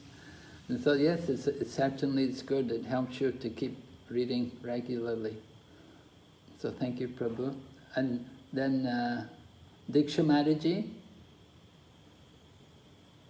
Hare Krishna Maharaj. Please accept my obeisances.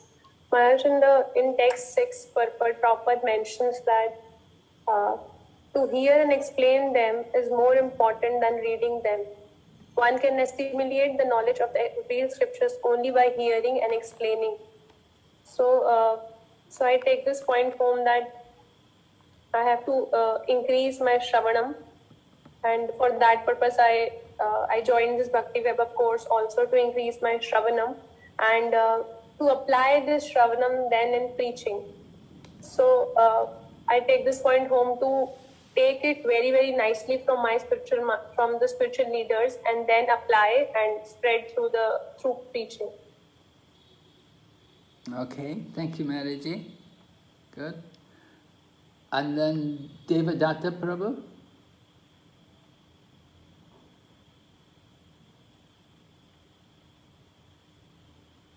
Yeah, is it Devadatta? Prabhu, you have to unmute. Devadatta Prabhu, you unmute. Yes, Prabhu, sorry. Okay, I'm audible now? Yes, now we can hear you. Okay. What circles of text 2 are very important. I feel this text number 18 is very important to me. It says Nishtaparashu Abhadreshu, means I have to attend the Bhagavatam classes regularly, and by it you have to render service unto the devotees, and by doing so, all our troublesome to the heart is almost completely vanquished.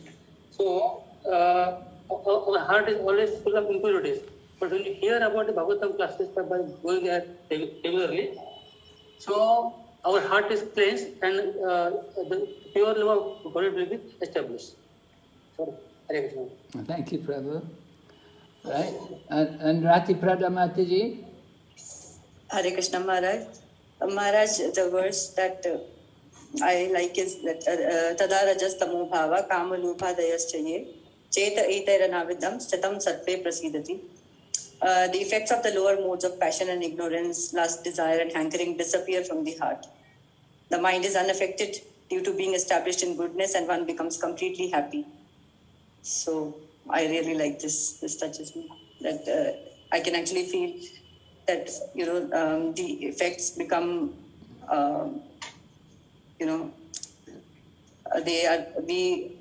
while reading Srimad Bhagavatam and also while thinking about the pastimes of the Lord from Srimad Bhagavatam, while thinking of the classes, mind becomes unaffected to other things.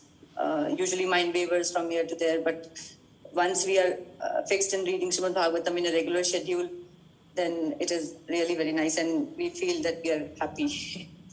Yes, very good. Yes, it's very attractive to get free of passion and ignorance. We need to do that. Definitely. We don't need all that Raja and Tamagun. It was very nice you're thinking about this. All right, someone else has their hand up here. Who is it? Nitya? What is the name? Oh. Nitai Nateshwar, myself, Prabhuji. Oh, Nitai Nateshwar, yes. Yes, go ahead, Prabhu. So the verse what I felt very close to the need of my current situation is Tasmad ekena manasa bhagwan satvatam pati shrotavya kirtitavyascha dhyaya pujascha nityada. So why I feel this is the need of my time for now is because the goal, the aim has to be very, very strong. So then all our resources we can utilize in achieving that. So Srila Prabhupada also mentions very nicely in the purport, very strong first line of the purport is, if realization of absolute truth is the ultimate aim of life, it must be carried out by all means. So various impediments will be there, various problems will be there in the life, but our aim, if it is fixed, then we should achieve it by all means. So I think this is a very, very inspiring verse and very helpful to me. And also the last line of this purport, the tendency to glorify others or hear others must be turned to real object of glorification, the supreme being.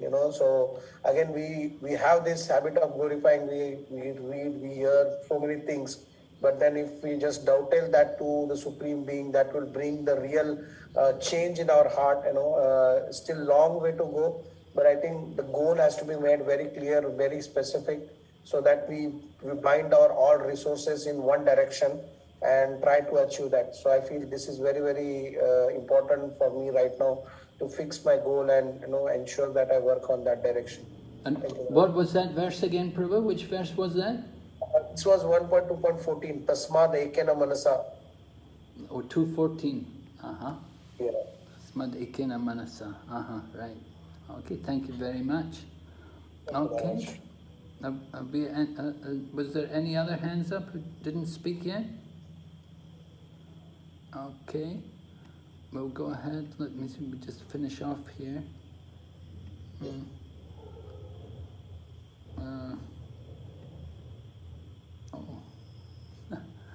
Okay, just a quick question. What has been your experience while studying and hearing Srimad Bhagavatam during Unit 1 of this course? What has been your experience while studying and hearing? Well, I hope it's been some benefit to you. Certainly it's been benefit to me to review all of this again. A long time since I went through this before. It was very refreshing for me to go back through it again. There's so much nectar, there's so much important information, valuable preaching there. I certainly benefited a lot by reviewing it all again. Okay, so let's have a look at the objectives. We spoke about the importance of hearing Srimad Bhagavatam with reference to verses 12 up to 22. All right, we pointed out the progression which is there from different stages, beginning of course from Shrad up to Prema. So this is there in these 10 verses, 12 to 22. You can see all the different levels of devotion are described. There is a progression. So we want to understand the progression, and we should understand how to achieve this progression through the Srimad Bhagavatam. And then we were speaking about Prabhupada's Srimad Bhagavatam, the role which the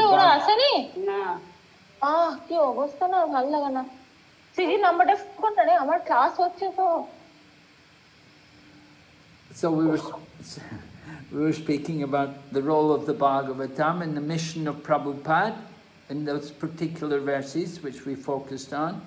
Certainly Prabhupada's Srimad Bhagavatam is fully focused on Krishna, giving the message of Krishna consciousness.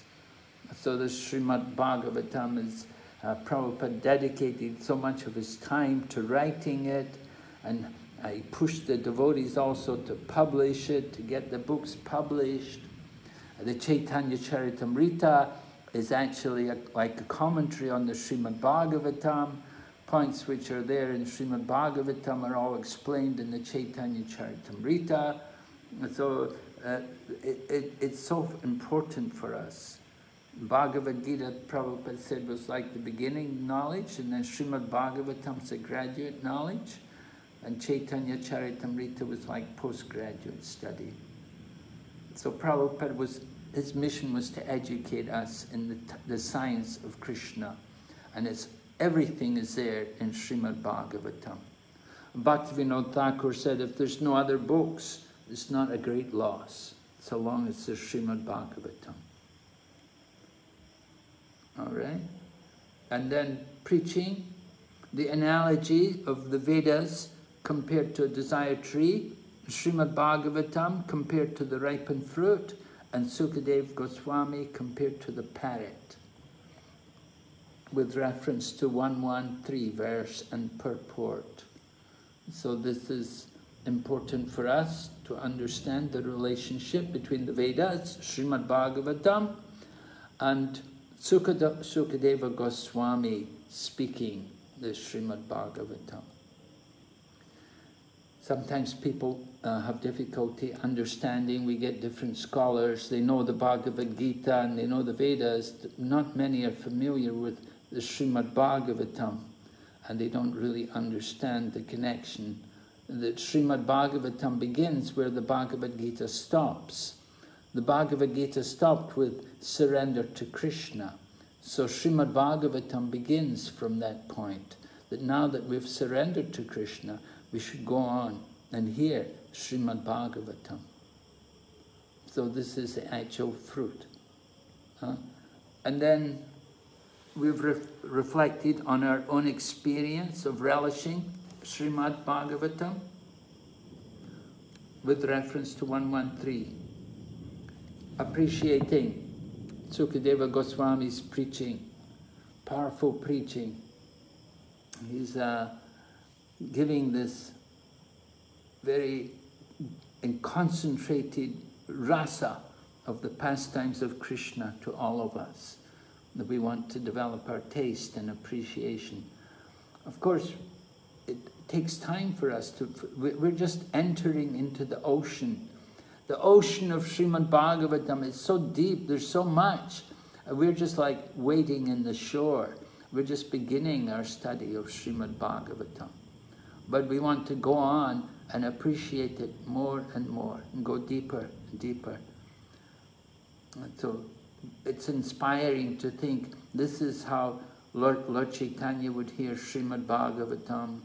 The Goswamis, how much they studied, they relished Srimad Bhagavatam. So we're following in the footsteps, and particularly Srila Prabhupada, who has spent so much time to write his purports to give us Srimad Bhagavatam. we want to develop our appreciation for that. Prabhupada writes, Srimad Bhagavatam is a sublime literature which surpasses all other Vedic scriptures due to its transcendental qualities. It is transcendental to all mundane activities and mundane knowledge. Srimad Bhagavatam is not only a superior literature, but is the ripened fruit of all Vedic literatures. In other words, it is the cream of all Vedic knowledge. Considering all this, patient and submissive hearing is definitely essential. With great respect and attention, one should receive the message and lessons imparted by the Srimad Bhagavatam. Srila Prabhupada ki jai. Are there any questions? This is actually our last class in this unit, right? We've covered the first 3 chapters. So if you have any questions, then now is the time, bring them up, because you have to prepare now for your CBA, right? Closed book assessment. And of course you also have to work on your open book assessment, if you have not already done it. Did you do it already, Diksha? No, Maharaj.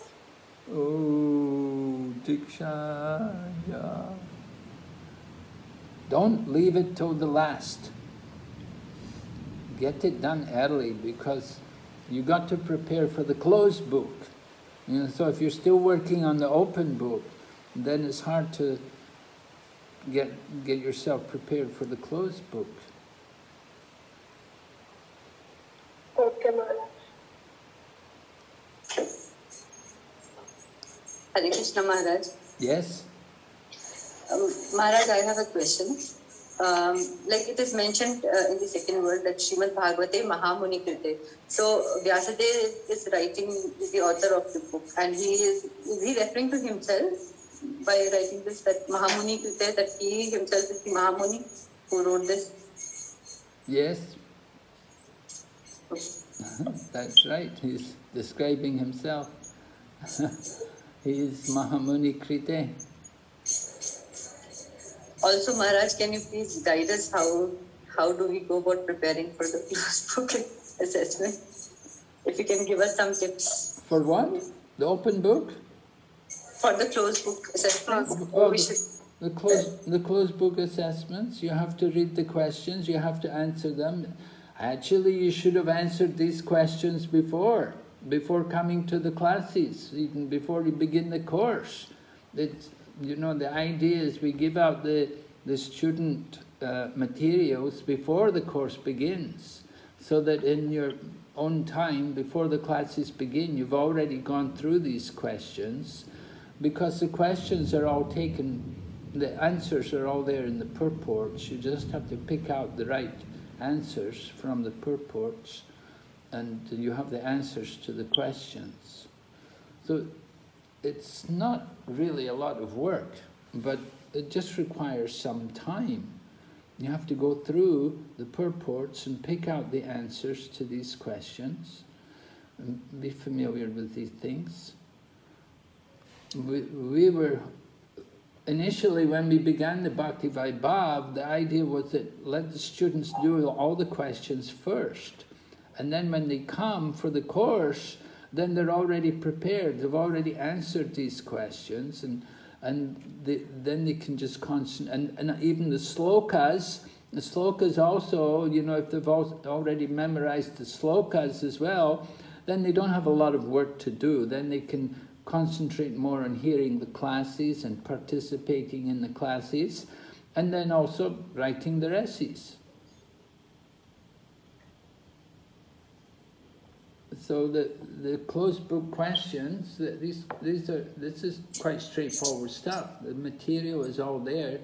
You don't have to do a lot of research or anything. You just take the answers out from the purports Answer. Okay. Yes. I have a question. Yes. Maharaj, in verse 1 to 13, we discussed today, we understood that the goal of life is to please the personality of Godhead. Whether you are in any Varna or ashram, goal of life is to please the Supreme Personality of Godhead. So I want to ask this question that for a girl when she enters Grihastha ashram, so the life is completely changed because like she has a lot of responsibilities. So Maharaj, Bhagavatam is, in Bhagavatam we see many successful stories, but in Kali Yuga I have been seeing so many friends who are getting married and then getting divorced. So I myself, I read Bhagavatam, but I don't get convinced of this principle that this marriage is the only thing that will, this marriage is another way of, like, how will this ashram protect me when after going in marriage, the things are becoming so disturbing that I'm not able to please Vishnu. Like, goal of life is to please Vishnu. But see, in Kali Yuga, there is very less tolerance and everything. So when I was just reading this verse as you mentioned today, so I was just reflecting on this one point. So please, can you give some light on this point? Well, your married life is also for pleasing Vishnu. It's not something separate from the service of Vishnu.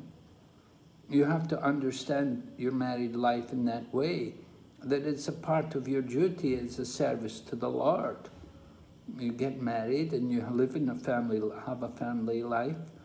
And so that is part of devotional service. It's not something separate from service to Krishna. So you have to have confidence in, as a woman, you have a duty like that. And there's no reason to have doubts about it and no think, well, I don't know about this and that, that's not the way to go into family life, You have to understand properly. Of course, marriage has to be proper, and you arrange for a proper, qualified man, devotee husband.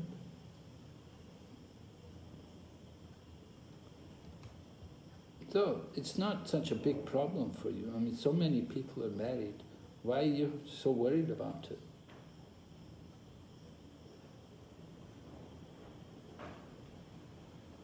But there are successful stories, but see many unsuccessful stories also, which is like very difficult to see them coming back. So the thing is that that is very displeasing to my heart. That so will my relation, like, it is not there yet, but the thing keeps on lurking in my mind that it's a big thing in my life. It would be a big thing in my life. So will that help me in my duty to serve Krishna or not?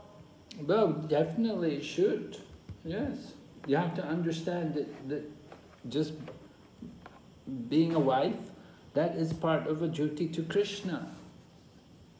It's your ashram that you go through. There's Sri ashram. And so yes, it's a duty to Krishna. To live in Krishna consciousness with another man, then we want to show the example of ideal family life. That is Krishna consciousness. You want to show an example to other people how to live. You say so many people are not successful, so you should be confident that you will show the example of success. You don't reflect on all the failures, but you should think, I want to show people a success of family life, the good example. So that's required. We need devotee couples to show the example to everyone how to live successfully in family life, in Krishna consciousness, and to make spiritual progress. Thank you so much, Maharaj.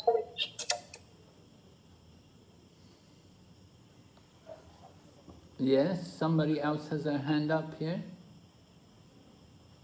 Hare Krishna Maharaj, Pranam. Yes, Prabhu. Maharaj, the first question was from 1.1.1, and the word says Anvayat Itarat. These two words are coming. So direct and indirect, direct and indirectly, right? Anvayat Itaratashat Artheshu Abhigyaha. So Maharaj, these two, what is the meaning of these two words actually? I was not in the whole class, so I could not understand these two words myself when I'm reading it. So what is the actual meaning of Anvayat Itarat in this context, in this verse? Oh, in the first verse, directly and indirectly. Yes, Maharaj. Well, you have to go through the Prabhupada's purport. You didn't get satisfaction from Prabhupada's purport there? I tried to read it, but how actually Lord, Lord takes the knowledge of every jiva directly and indirectly. And the analogy which Prabhupada gives is pretty clear, but from the point of view of Lord's context or Lord's, knowing everything indirectly, how can I understand that? I could not clearly, getting the point there. Yes, it's not an easy topic to actually say we fully realize everything. Let me see. We do have, if you have a copy of the book by Barijan Prabhu, Unveiling His Lotus Feet, it's very helpful. And he does touch on a lot of topics which are not always so clear in Prabhupada's books. Have you heard of that? Maharaj. Have you heard of that book? Unveiling the Lotus Feet? It's yes, Maharaj.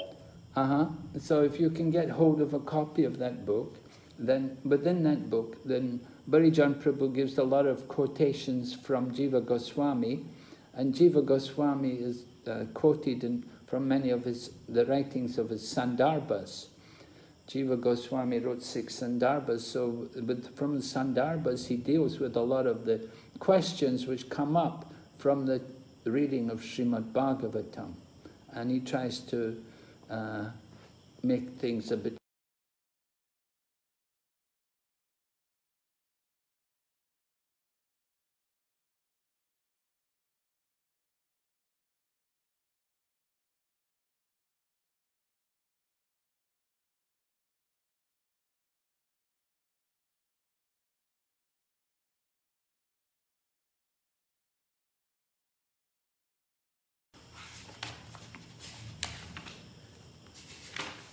I'd have to prepare myself for that question, Prabhu.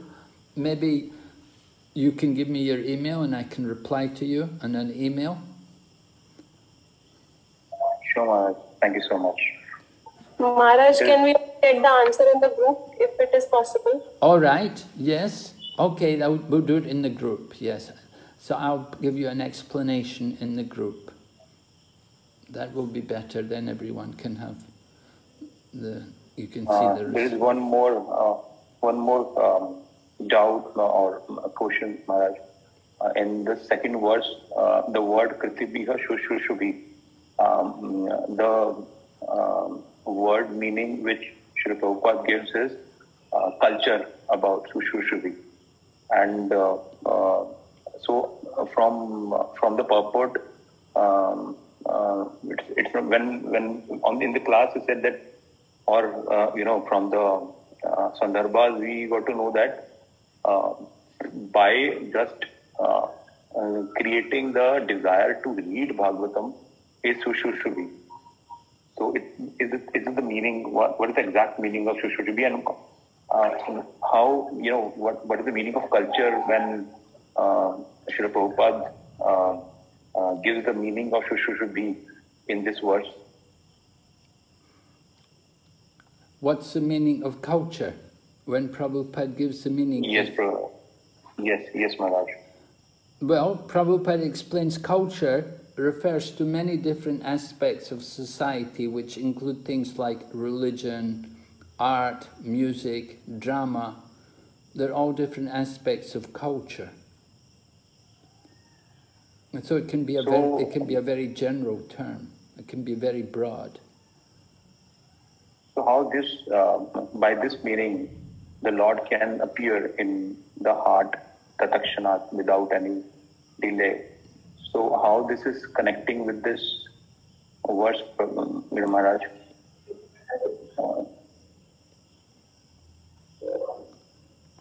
Sushushrubi takshanat. That is which verse again? Next verse, Maharaj, 1.1.2. Or second verse, right? The last words. How can it be that the Lord appears in the heart? Yes, Maharaj. And in some explanations, we read that this means a person who creates desire to read Srimad Bhagavatam is the meaning of Kritibi or Shushrubi. Yes, right. The desire to hear, the desire to read Srimad Bhagavatam. Right. Is that the meaning of creating the culture? Is that the meaning of creating the culture? It could be Prabhupada's referring to the culture of reading Srimad Bhagavatam. Is that what you're saying? Yes, Maharaj. Yes, that's right. The culture of reading Srimad Bhagavatam. That is the second verse is glorifying the Srimad Bhagavatam. And we're being encouraged to read the Srimad Bhagavatam, so that we want to develop that culture of hearing the Srimad Bhagavatam.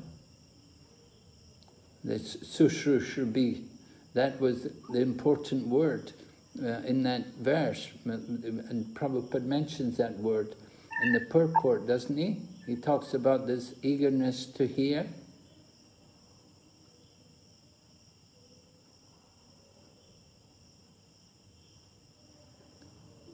Okay, thank you so much, Maharaj. It was really nice experience, and really great experience hearing Bhagavatam verses from and explanations, and the Prabhupada's selected quotes related to each verse. It was really nice, and it was out of world experience for me. Thank you so much, Maharaj. Thank you so much. Hare Krishna. Hare Krishna. Yes. Prabhu, here's another hand up here, is it, Prabhu? Hare Krishna, Maharaj. Yes, Prabhu. I have a general question about Shastra Chakshu, seeing the world through Shastras. Sometimes questions like that used to come in Bhakti Shastra and also now in Bhakti-vaibhava. Today as well, you asked me about different peace movements, something like that. Yeah. For me, I grew up in Mayapur. I was born in Mayapur. So I don't really know much about the outside world. So then I sort of struggle with these questions. Oh, okay. I try to read the newspaper more, or how do I answer these questions? No, you just read Srimad Bhagavatam. You get everything there. Don't worry about it. These questions are not important. But if you've read Srimad Bhagavatam, that's the main thing. We just want to know Srimad Bhagavatam and try to relate everything to Srimad Bhagavatam. So peace is also there in Srimad Bhagavatam. Okay, thank you, Maharaj. and we're in Srimad Bhagavatam, we get a lot of war stories. We've got Krishna fighting the demons and so many different battles with Lord Shiva and so on. When he went to Bana's kingdom, we do hear a lot of war there. But it's all transcendental battles. So even on the transcendental level, there's wars, there's conflicts, and but ultimately it's all peaceful, and Krishna's always victorious. So long as we're on the side of Krishna, we'll always be victorious. And that's stated at the end of the Bhagavad Gita. Wherever there is Krishna and Arjuna, there will be victory, morality, extraordinary power, and opulence. So just always be on Krishna's side, and then you've nothing to worry about. Thank you, Mom. All right.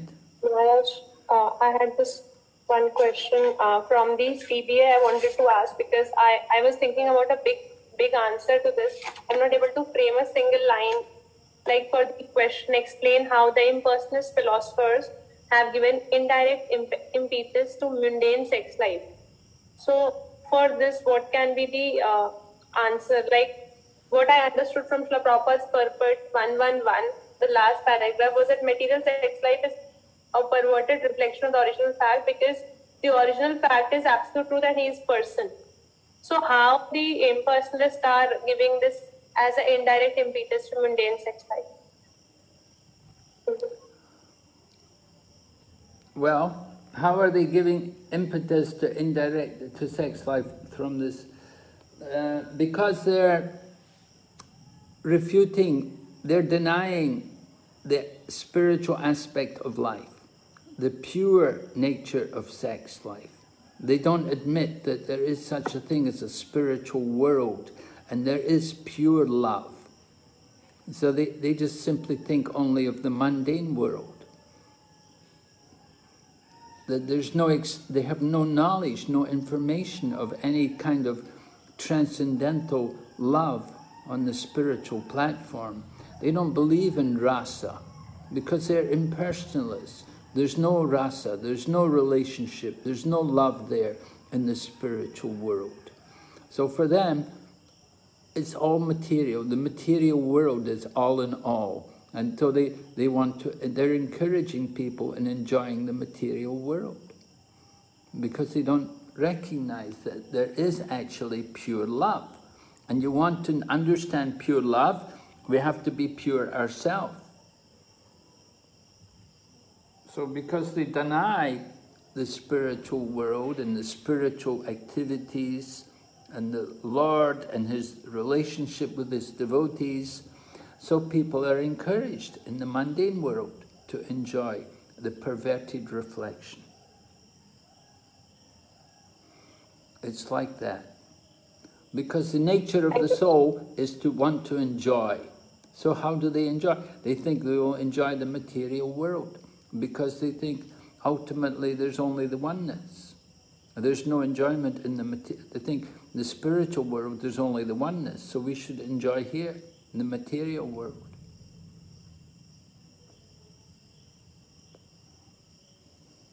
Thank you, Maharaj. And Maharaj, one more question was from the identify 3 level of occupational duties. So while I was reading 11128, the chapter Divinity and Divine Service, in this there are occupational activities mentioned on the level of gross and the gross level and extended selfishness. I can point out the levels of occupational duties in this entire verse. So what is the meaning of levels of occupational duties? Oh, the levels of occupational duties. There is a purport there about that, with different levels of occupational duties. And Prabhupada describes the 3 different levels of occupational duties. It's in the purport of that verse. Did you read the purport? Yes, Maharaj. Maharaj, I read the purport, but I could not get clear. If anybody else in the class can also help, that I could not understand the levels, because it is given that the there is a concentrated selfishness and extended selfishness. And occupational activities are limited to concentrated and extended. So there are two types of activities. One is limited to concentrated selfishness and other to extended selfishness. Yes. Mataji, probably the answer is karmi, jnani and devotee. That's a 3 level of occupational. There you are. Okay, Maharaj. I could. Okay, thank you so much.